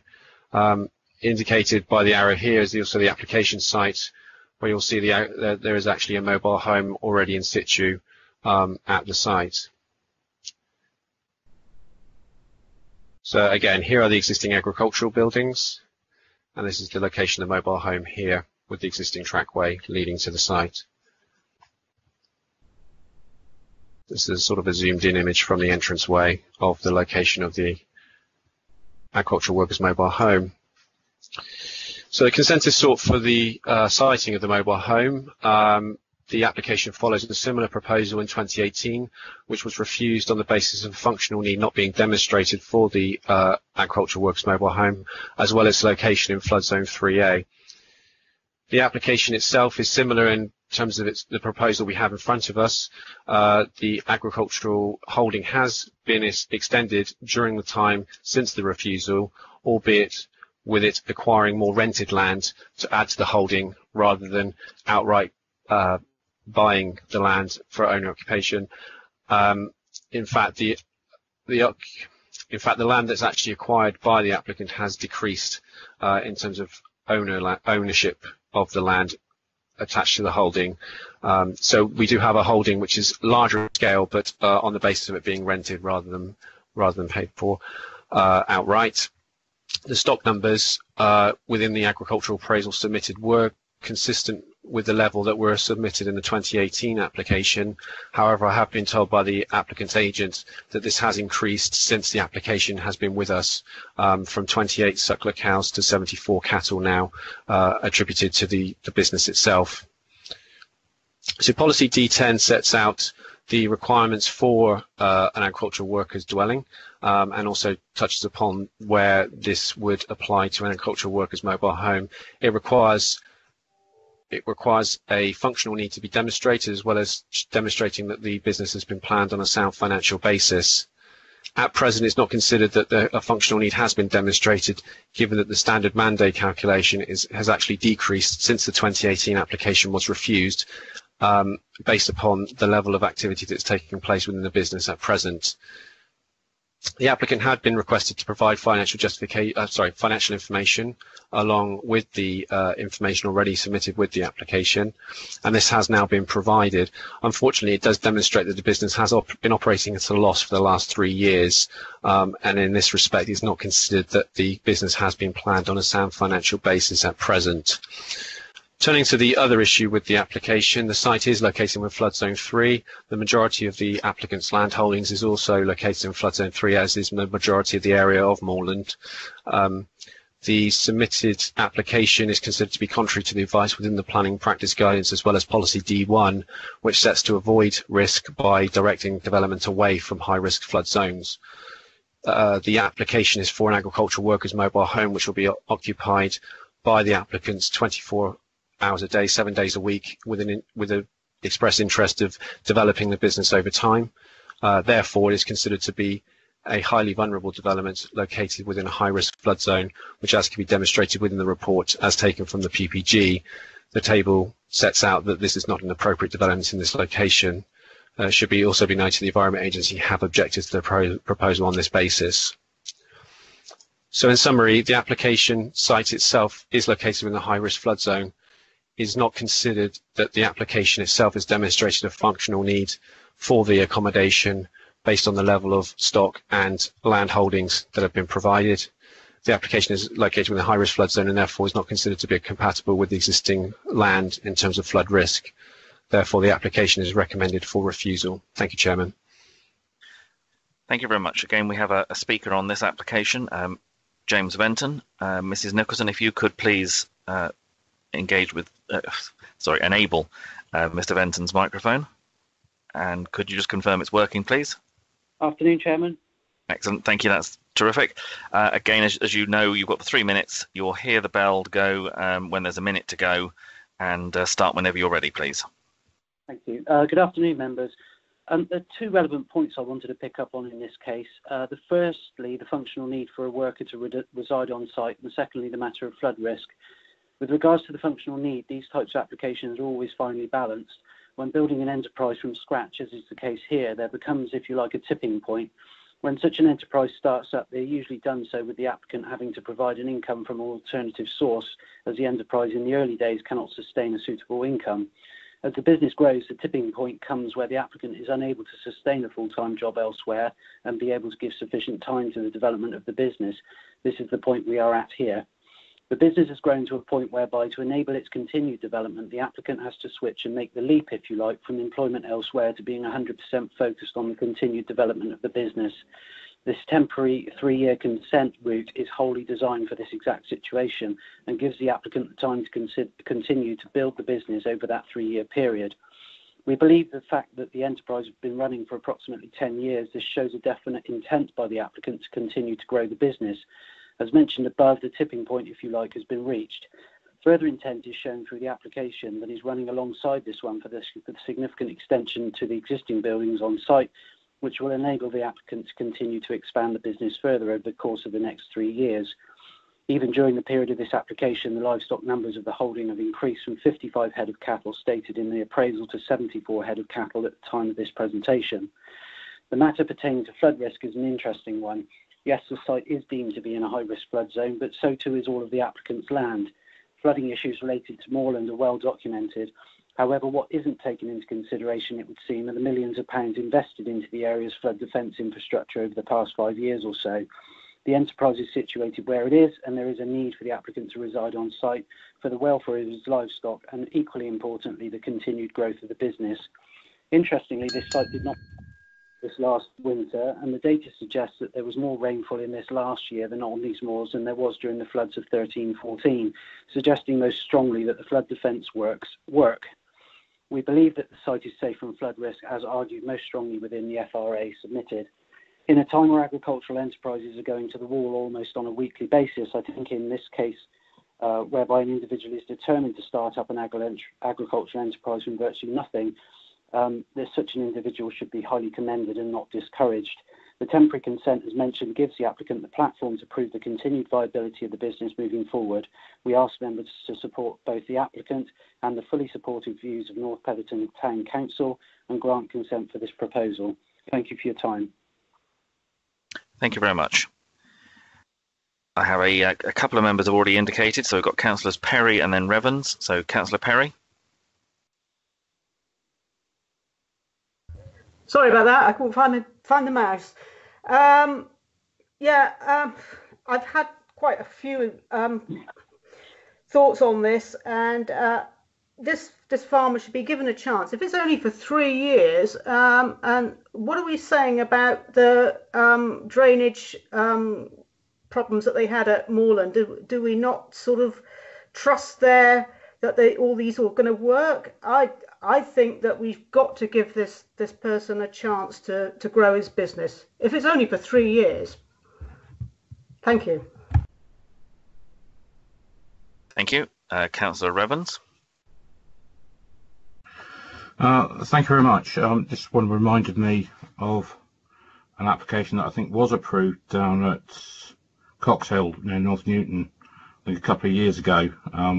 Quite similar situation, and I believe we did approve it with conditions. It does feel to me that this is a little bit of a catch-22, that the business owner is in a position that he can't expand until he has on-site accommodation, and he can't get on-site accommodation until he can expand, which puts him and now us in a difficult situation. I listened very carefully to both Mr. Evans and the speaker, and I was interested to hear that the number of cows has increased. I think I heard 74 was the figure that was given.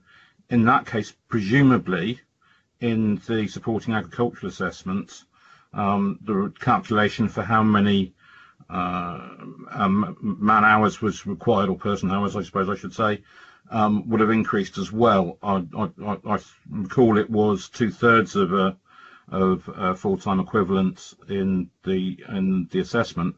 Presumably that figure is now higher, in which case the functional need may well have been demonstrated. I just wonder whether we could just have clarification on that, please. Thank you, Mr. Evans.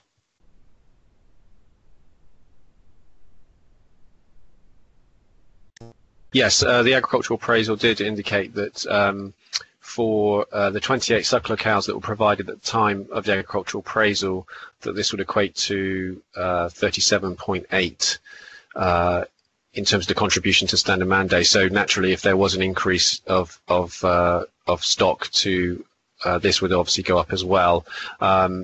At this point in time, as officers, we've had regard to the previous application that was submitted in 2018, which in terms of standard mandates and also owner-occupied land, we were in the applicant was in a slightly stronger position then than they are now. So from our perspective, we are recommending refusal on the basis that the applicant hasn't increased that side of things in terms of providing the increase that would have been expected over that 2-year period. But I appreciate the point that, yes, if there has been an increase in stock in the time since this application has been with us and since the agricultural appraisal was submitted, then that calculation would have to be revisited and potentially increased in terms of the number of standard man days, or getting closer to the standard man day that they would require to demonstrate a functional need. Thank you. Mrs. Okay, so can I just clarify that point? Okay. I think you said 37 hours, Mr. Evans?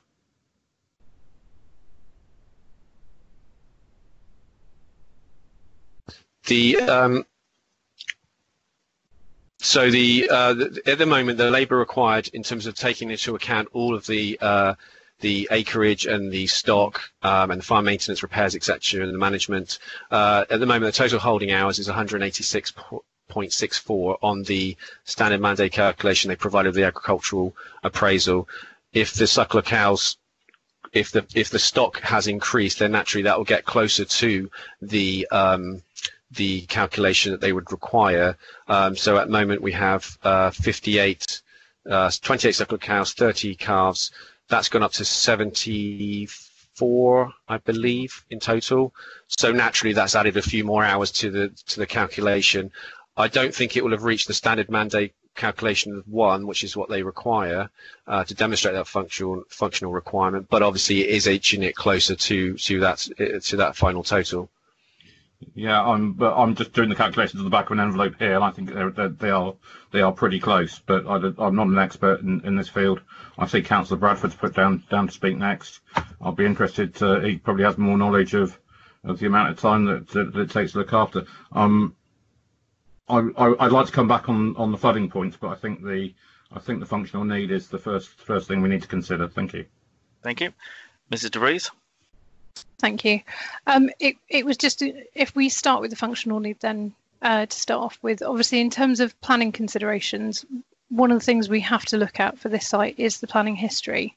So it was refused planning permission in 2018, and it was submitted with standard man-day calculations at that point and a case put forward for the size of the land at that point.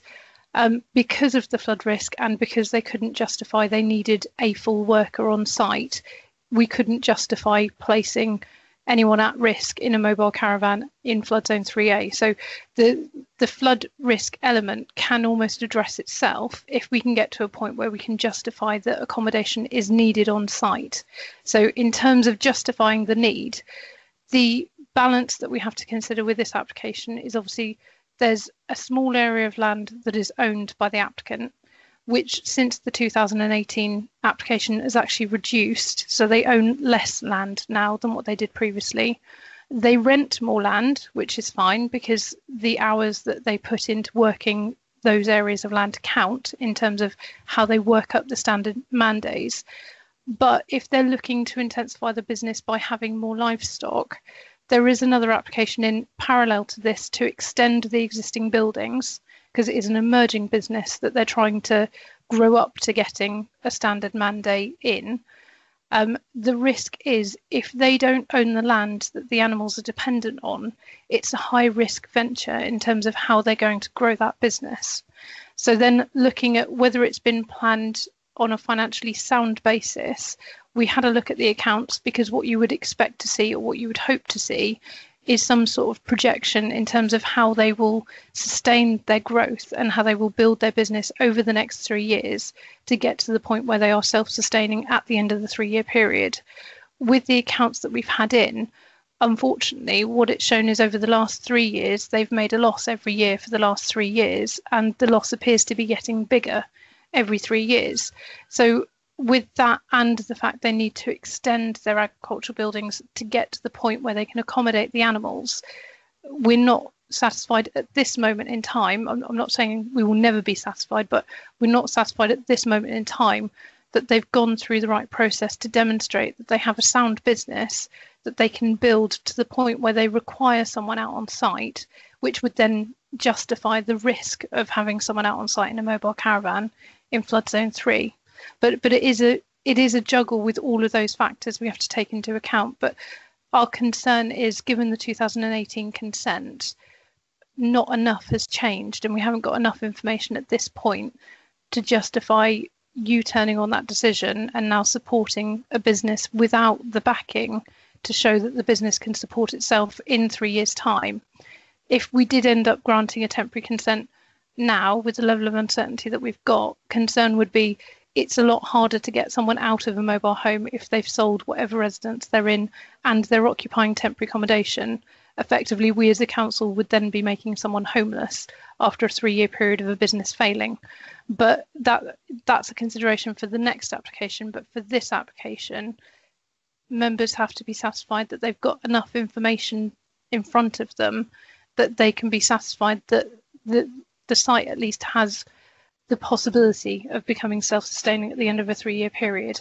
And at the moment, we're just not satisfied we've got that information. So we are recommending refusal. Thank you very much. I've got Councillors Bradford, Kingham and Scott. So, Councillor Bradford. Thank you, Mr. Chairman. And thank you, Dawn, for filling it in on a lot of things. I think, first of all, the flood. A big issue made of these floods. There's an awful lot of money been spent on it, Moorland, etc., in the last 5 years. And hopefully that will never, never happen again. So we can probably eradicate that one. I'm in a little bit of doubt about the emerging business. And I was going to suggest perhaps we we defer this for probably two sessions and get an up-to-date stock numbers. Because I would think, and there may have been a bit of trouble within the business here, and the gentleman concerned probably may have sold some land off, and that raises finance to buy stock. But it takes time to buy stock, and it just takes a little bit of time for things to kick in. Because regarding his stocking numbers, he isn't too far away from what he requires, really. And I think there is some doubt of what he's actually got at present. And really, what I am going to suggest, I think, is to defer this for 2 sessions. So we've got an up-to-date number, the number of stock on his farm, and we can probably make a decision a lot easier. But I do feel sometimes another way of pushing the old farmer down again, not giving anybody a chance to get their head above water, because they're going to need all these farmers of what's happening, I would imagine. And a place like Moorland is predominantly a grass-growing area. All you can do is grow grass. So this chap's got the enterprise, right? And really, to be interested to see what numbers he's got, all right? And thank you, Councillor Evans, having so much confidence in me. Thank you. Councillor Kingham? Yes, thank you, Chairman. Yeah, I'm going to say I agree with a lot of Mrs. de Vries's information. I noticed that we've already got a mobile home on site, which presumably is occupied. And looking back to the relevant history, obviously they withdrew this application last time for whatever reason, and now they feel that now is the time for them to try again, which I'm not sure is correct. Again, flood zone 3, I don't think you can ever say that it won't flood again, because that's chancing your arm a little bit, I think, because it does flood. You can't say it won't go away, even though there's been a lot of money spent in the area. And obviously, as it looks, I don't think the farm is actually financial position to extend it with an extra worker. So I have to go along with what the officers are recommending at the moment. Thank you. Thank you. Councillor Scott? Thank you, Chairman. This is a difficult one because it's obviously somebody who's very keen to get their foot in the door with agriculture, and like's been said, it's a tough life, and it does need quite a bit of finance up front to actually progress. So I can understand how somebody's been making a loss over 3 years if he's been building his stock. I've been a little bit worried about the enterprise. I think the officer said there was another application in to extend the buildings there, because obviously if he's going to grow his stock, he needs to have more buildings, I would think. I'd be interested to know that, but I'd also like to go along with perhaps what Councillor Bradford say, if possible, to defer it to know what's actually happening and see whether there will be a further plan through the winter and next year. My other concern is it is in 3A, and this is a designated area for not allowing mobile homes in a floodplain, and we've already refused several mobile homes in floodplain 3A. So it is really going against what we have agreed in the past, if we permit it. So I'm a little bit undecided at the moment, so if anyone else would like to say something, that'd be great. Thank you. Thank you. I've got Mrs. de Vries. Thank you. It was just going back to the flood risk. Apologies, because I realised we looked at the principle but didn't actually go on to flood risk. If we're not satisfied that there's a local need for this accommodation in this location at this point, effectively in terms of flood zone 3A, it's a highly vulnerable use in a high flood risk area. So whether it's protected by flood defences or not, when we consider these types of development, you have to consider it in the circumstances where there may be a breach. So in the event of a breach, it's a highly vulnerable use in a high flood risk area. And sequentially, if you were looking to put a highly vulnerable use, the search area outside of the settlement boundary would be the whole of the district. So there will be other areas in the district that will be at lower flood risk than this site, which is why the flood risk and the justification of need are sort of interrelated. If there isn't a justification for need for the accommodation on the site, then there is an objection in terms of flood risk. Whether it's defended or not, we have to consider it undefended, and currently there is an objection from the Environment Agency on the development. So it is a two reasons for refusal in terms of unjustified need resulting in inappropriate development in the countryside, and also impact on flood risk with the introduction of a highly vulnerable use. Could I just ask a question, whether it's Mrs. De Vries or Mr. Evans, I don't mind. In terms of this procedure, are we on the first application in this particular one, so that there could potentially be, were it refused, there could be in effect, a free go for people to come back with further information if that was required? My understanding is over a year lapsed between their withdrawn application or the refused application and their current application. So I think they're entitled to a free go for a second application, but I'm happy to be corrected if Liam knows otherwise. Mr. Evans? If you could bear with me a second, I'm just going to open up the planning file and see where we're at in terms of the... my understanding, like Dawn says, is that this application has been submitted over a year after the previous application, which was refused. So they have paid a fee on this application. So if the application was determined today, they would be entitled to a free go within a year of the date of the decision being made today. So that would be a possibility if they did want to exercise that right in the future. Thank you. I've got then Councillor Hendry and then Councillor Glassford, please. No, I'm absolutely fine, Mr. Chairman. Everything I was about to ask has just been answered, so I can pass on this. Thank you. Terrific. Thank you. Councillor Glassford. Thank you, Chairman. Listening to the advice given to us by both the officers in that, I'd like to propose that we go along with the officers' recommendation. Thank you. Councillor Pearce. Thank you, Chairman. Yeah, Councillor Glassford said exactly what I was planning to say. And yes, to thank the officers for the comprehensive information. So I will second that proposal. Thank you. Are there any other comments or questions that members have before we come to a vote? Okay, so the only proposition we have that has been both proposed and seconded, I believe I'm right in saying, is the recommendation, which was for refusal. Can I just confirm that with Mrs. Nicholson, just to make sure? Yes, Chairman. Thank you very much. So for clarity, Mr. Chairman, can I just so if the stock numbers were greater, would the flood risk still exist? That's the problem, isn't it? No.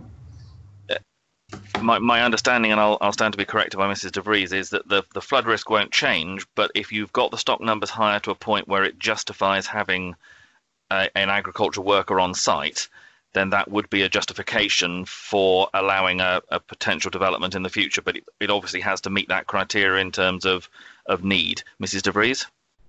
Thank you. I think minimising it to stock numbers is a little bit too simple an assessment, because if someone imported 150 cows, I'm picking numbers out of the air, which justified one standard working day, great.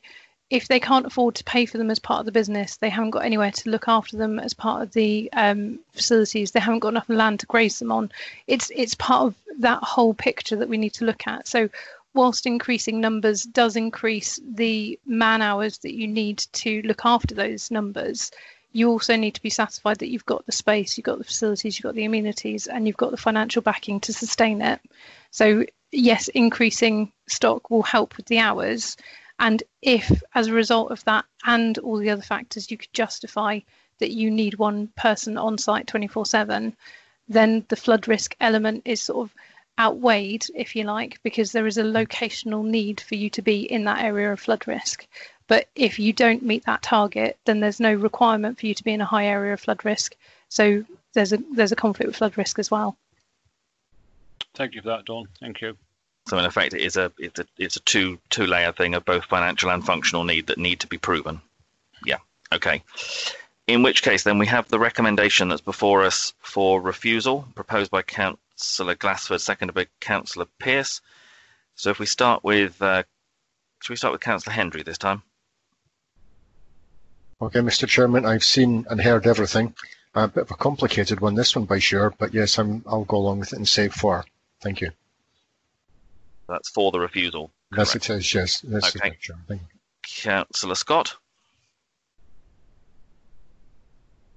Thank you, Chairman. I'm afraid in this instance I'll have to go along with the officer's recommendation for refusal.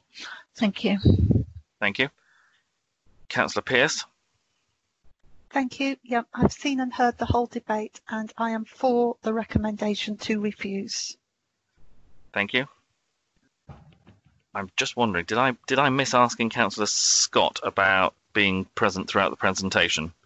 Yeah, I think you did. Yeah, sorry, I should have said I've seen and heard the whole debate. Thank you.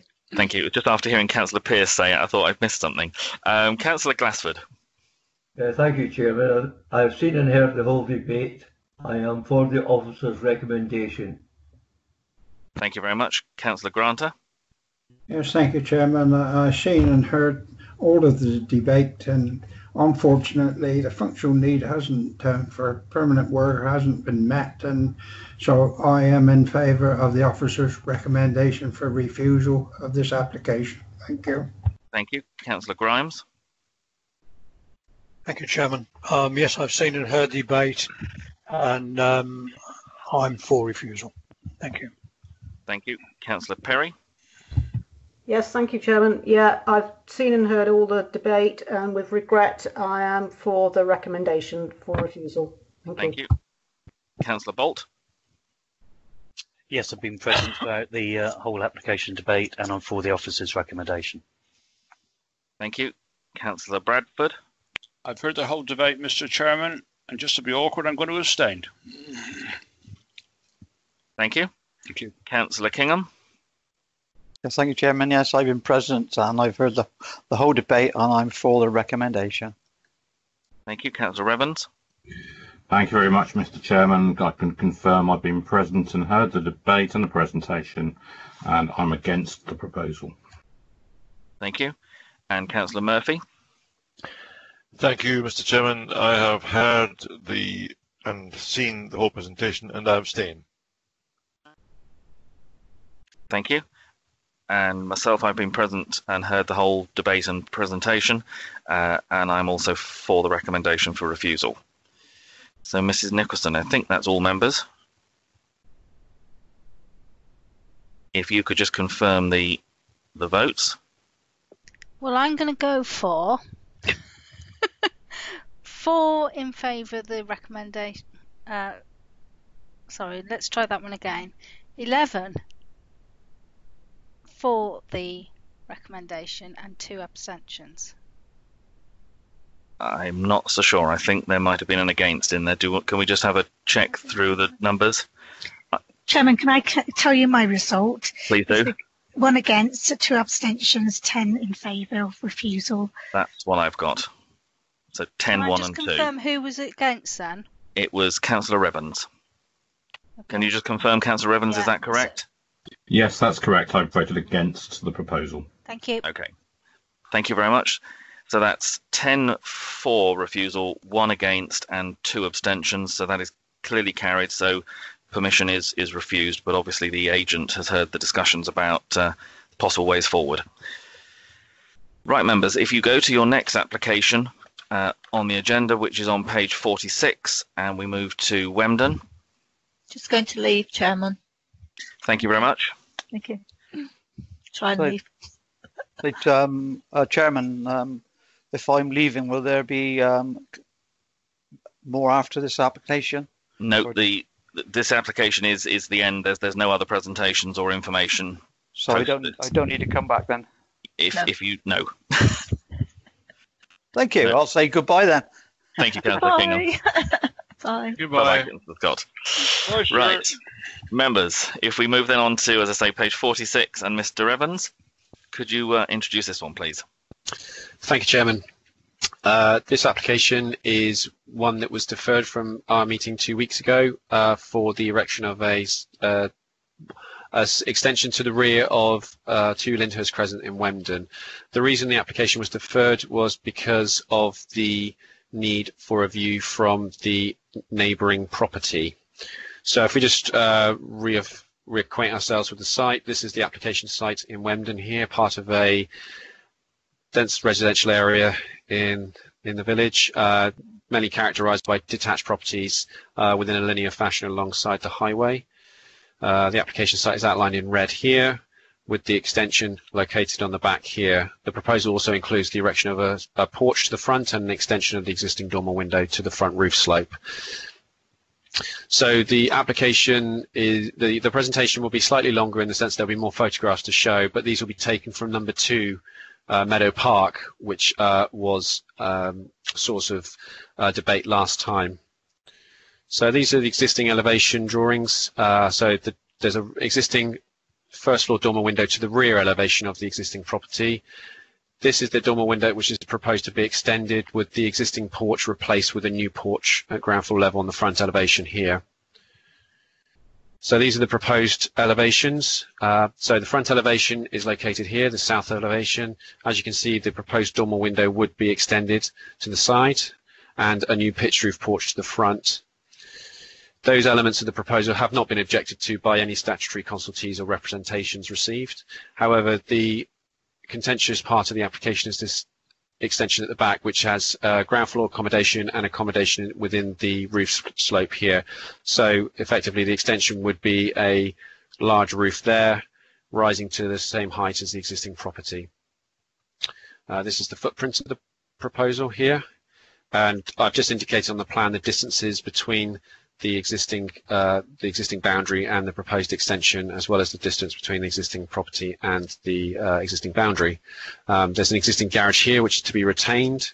This belongs to the applicant, with the adjoining house located on this side as well.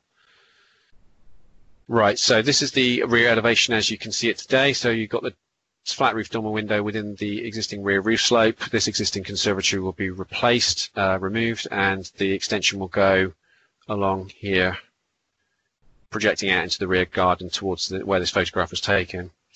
So this is 2 and 4 Meadow Park to the east of the existing site. This is the shared boundary here, and these are the closest properties in respect of this direction. And again, photographs were taken from that property, which we'll see in a bit. This is 4 Lyndhurst Crescent, which is to the west of the application site. This is the applicant's existing garage, and this will be retained with the extension located roughly where this photograph was taken from. Again, another view of 4 Lyndhurst Crescent to the west, with the existing garage behind this bush here. Just give an idea, a bit of context there. And this is a view from Lyndhurst Crescent itself. So the 2 neighbouring properties here, Meadow Park, and the extension will go in behind here. So effectively what you'll see from this angle is a roof slope that shall be sloping away.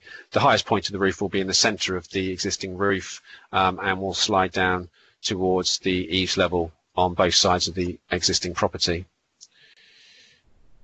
So as you can see, this is the existing porch and dormer window. This will be extended, this will be replaced. It's not considered these elements have raised any concerns with regards to existing street scene.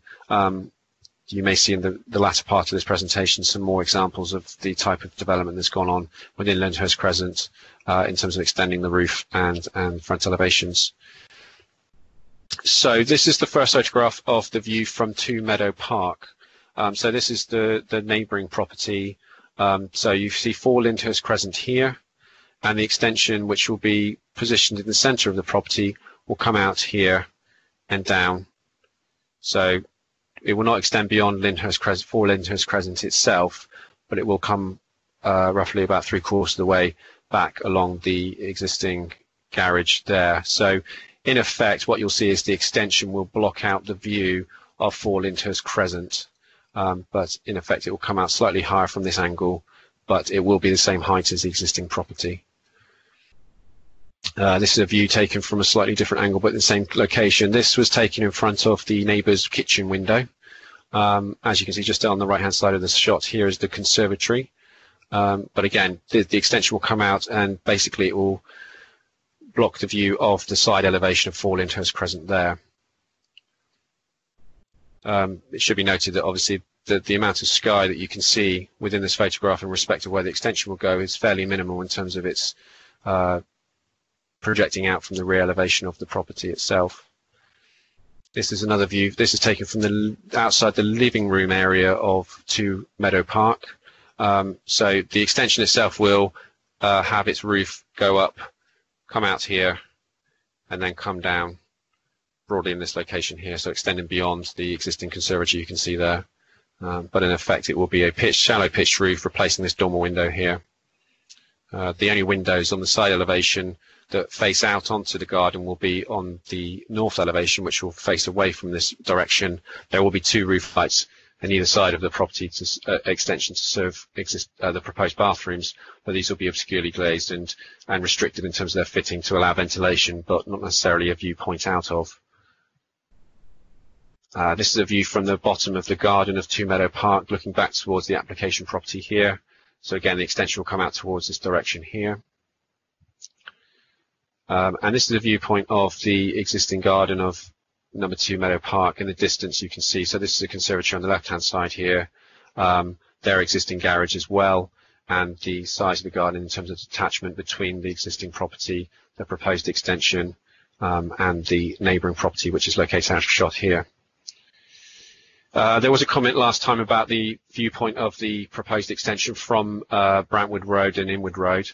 This is the application site here. So as you can see, the back boundary, the north boundary, is fairly well planted with trees and hedgerows and shrubs. So the viewpoint of the site from these external public vantage points will be minimal, and it will not impact on the character of the surrounding area. This is another view taken from Meadow Park. So this is number 2 Meadow Park here, and this is number 4 on the left-hand side. This is a viewpoint of where the extension will be. So this is number 2 Lyndhurst Crescent with number 4 further beyond, and the extension will come out here. Again, just to give you an idea of the context of the surroundings and its visual impacts. This is a view taken from Meadow Park further to the south. This is the application site here with number 4 Lyndhurst Crescent number 4 Lyndhurst Crescent located just out of shot beyond 2 Lyndhurst Crescent. And there you have number 6, I believe, there, where you can see another example of an extended dormer window to the front elevation of the building. This is a similar viewpoint, but from the junction of Meadow Park and Lyndhurst Crescent. Again, it's just to give an idea of the visual impact of the extension from external vantage points. The extension will come out at the middle point, the center point of the roof, projecting out to the rear. And again, is not considered that there will be a significant visual impact from this extension given its size and scale in relation to the existing property. This is a similar shot to one we saw earlier, but again, it's a bit more updated. This was taken 2 weeks ago. And again, it just shows the site, its context, and its distance from the existing neighbouring properties to the east of the site. This view is taken from Lyndhurst Crescent again, but is taken from an angle which is to the west of the site. So you have number 4 Lyndhurst Crescent here. The extension itself will project out from the rear elevation of this property of number 2 here. There will be a glimpse of it through the gap between the applicant's property and the neighbour, but again, not significant enough to warrant a refusal in terms of its visual impact. And we end with the Google Street View again, which kind of reiterates what we've already seen from the other photographs, but it does show the context of the site and the surrounding area. So the recommendation is still one of granting consent, as it's considered the extension itself is of suitable design, is of matching materials, will not affect the street scene or the surrounding area, and will comply with policy D2 in respect of design and scale. The proposal is also considered to have an acceptable impact on the residential amenity of nearby properties in respect of overshadowing and loss of light given the distance of the extension from those properties, the design of the shallow roof slope, and the lack of overlooking to existing gardens and direct overlooking to existing windows and openings. Thank you, Chairman. Thank you very much. Members, any comments or questions, please? Councillor Glassford. Yes, thank you, Chairman. I did have a wander around there yesterday and that, and looking at the surrounding street scenes and that, this is totally out of place with the rest of the houses there. There is, as far as I was concerned, I could not see any other sort of additions to any of the other houses to this extent. And I think it will look totally out of place for the street scene in that. And I cannot support this because There's nothing else like it in that road anywhere close to that, and it's totally out of order. I cannot support this. Thank you. Councillor Murphy.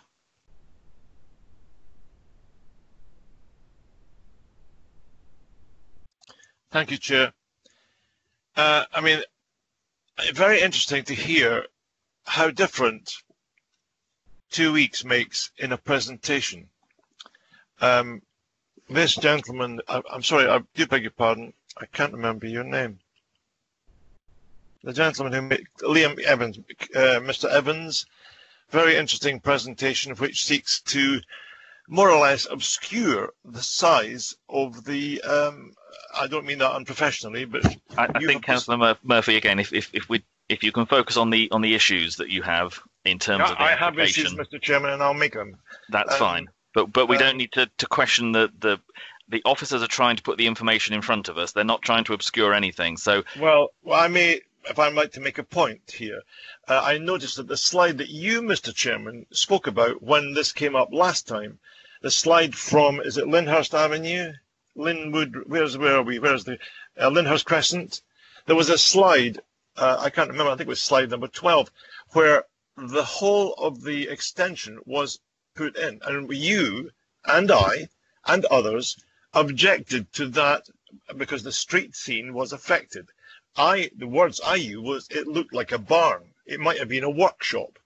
It's actually 26.6 feet long. And a total of 45 square meters. And from a previous application that came before us this morning, I think Mrs. Hobbs confirmed that 40 square meters was enough for a house. And when may I have a look at the drawings of the first couple of drawings that you showed, Mr. Evans? The drawings, the actual site drawings, the layout of the house. Yes, the layout of the house. I have noticed that looking at the layout of the house, that this is, in my opinion, not an extension. It's a duplication of the floor plan of the house. And that was brought up the last time this came along. The actual floor plan of the house shows, I mean, quite a substantial kitchen, dining, an area for sitting, as well as in the previous house, a lounge, a kitchen, etc., which they are now changing into an office. So in my opinion, this is not an extension. It's a duplication. It's almost like a semi-detached house being added onto the back of the other house. And it's made worse by the fact that it's 2 stories. We have seen other applications where an extension is an extension of the ground floor with a smaller upper, which does not impact on the neighbour. But this is, the height of the house is at the eaves of almost at the eaves of the previous house, at the top of the roof.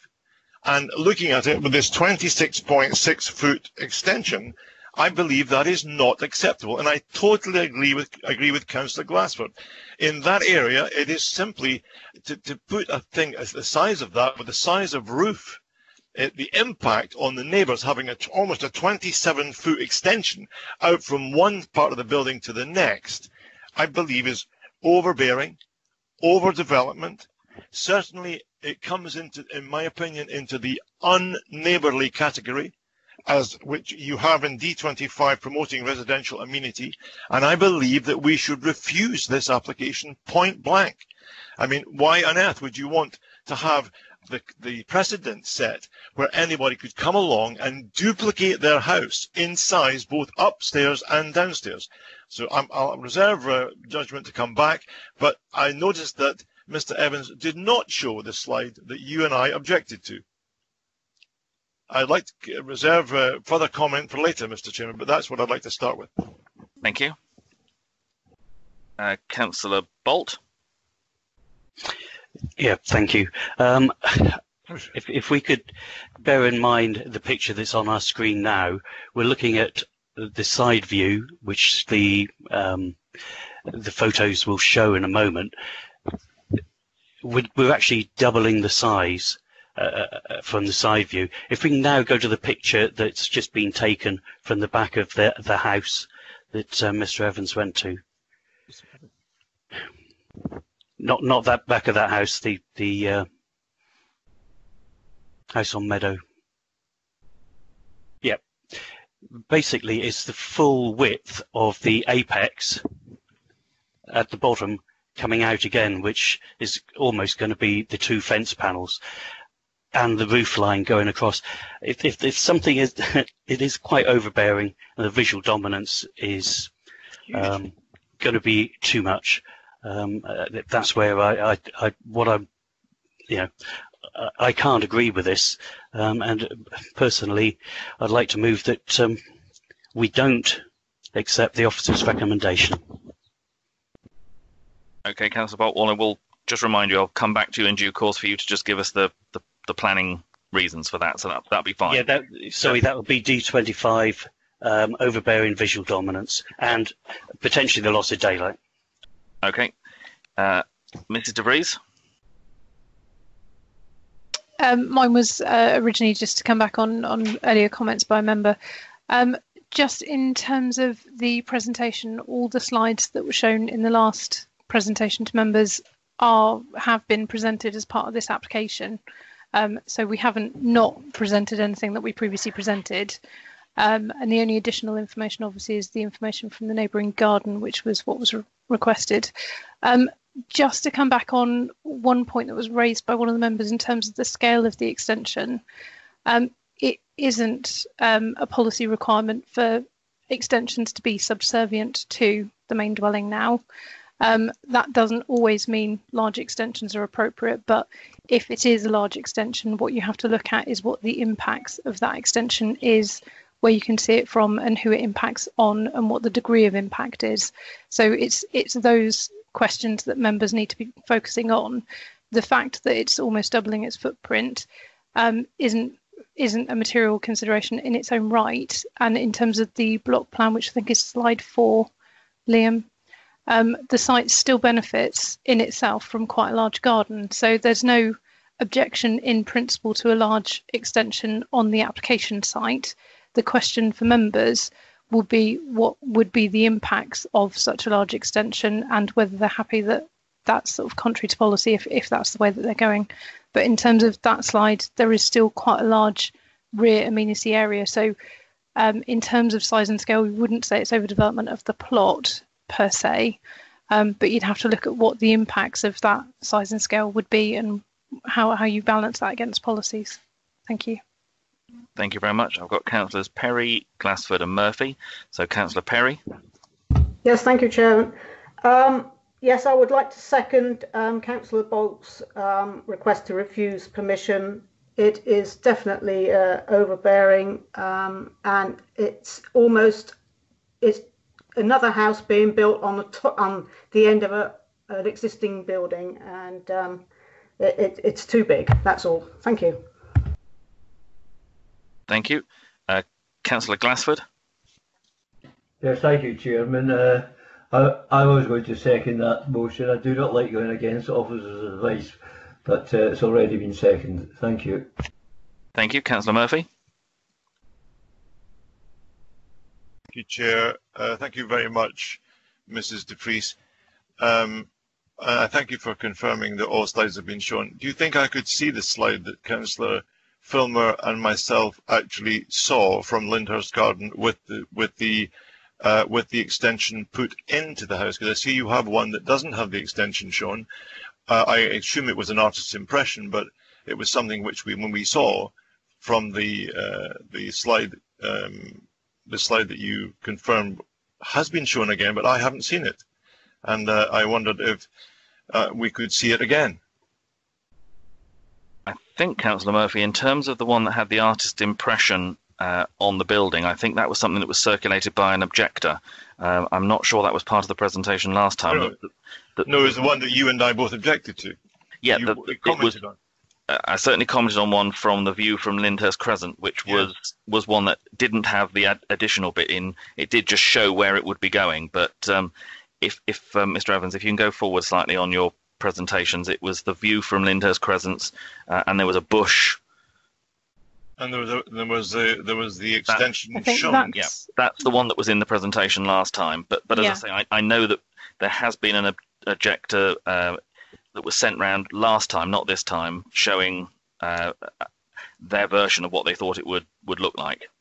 The thing that really stuck in my mind when I listened very intently to Mrs. de Vries last time, I took down and listened to her saying the impact of this building is not insignificant.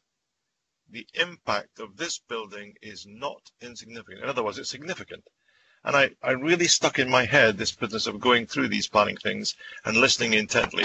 So I stick with my view, the same view as others, that this is definitely overdevelopment and almost doubling of a house. I still think it's too big. Thank you, Mr. Chairman. Thank you. Are there any other comments from members that we have?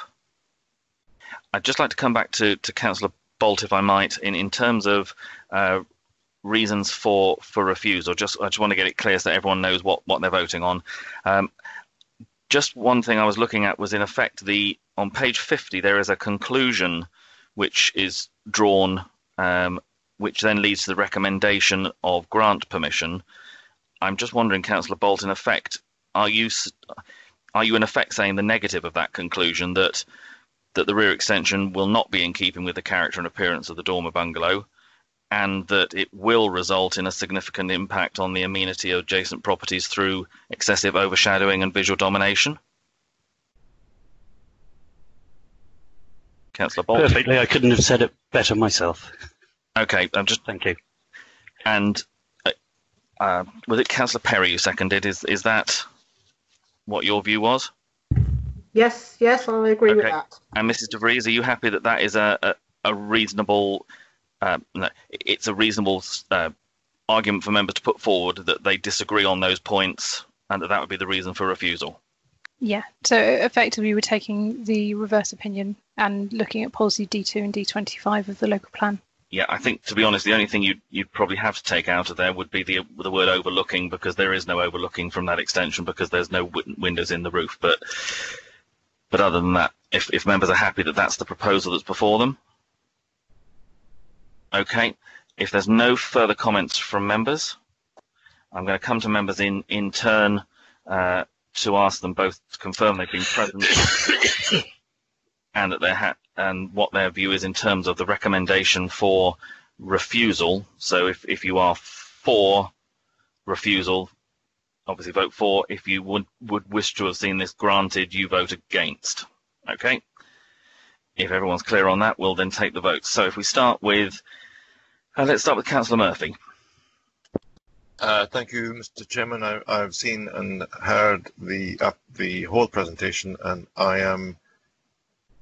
Hold on a second. They're saying to grant. I am against. No. The recommendation that's been moved is no. The proposal is for refusal. Thank you very much. I am for refusal. Thank you, Councillor Evans. Thank you very much, Mr. Chairman. I can confirm that I saw and heard the whole presentation and the debate, and I am for refusal. Thank you, Councillor Bradford.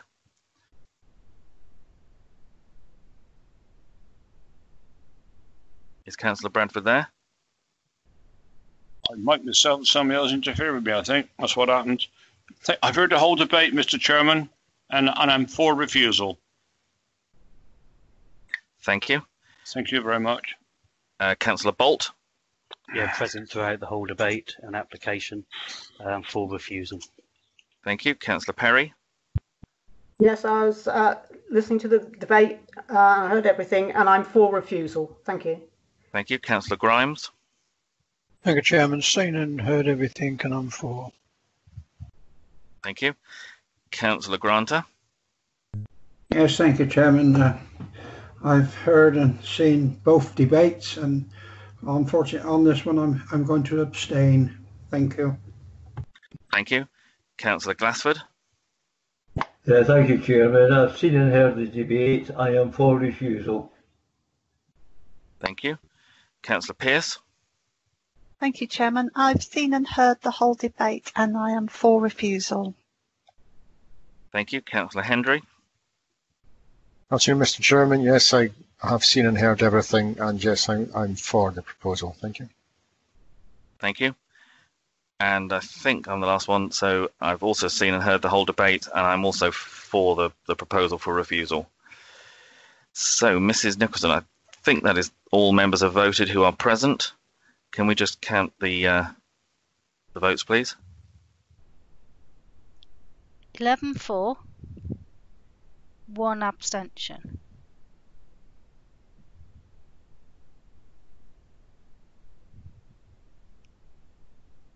Let me just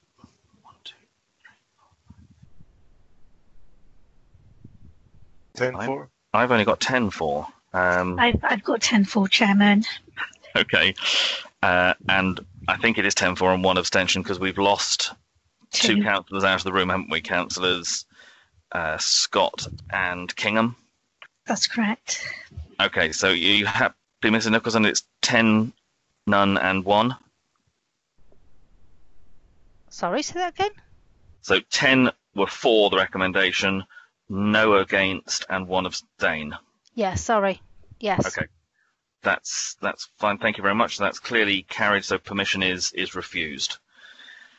Right, members, that brings us, I think, to the end of our items for today. So thank you all very much for your contributions, and we will close the meeting.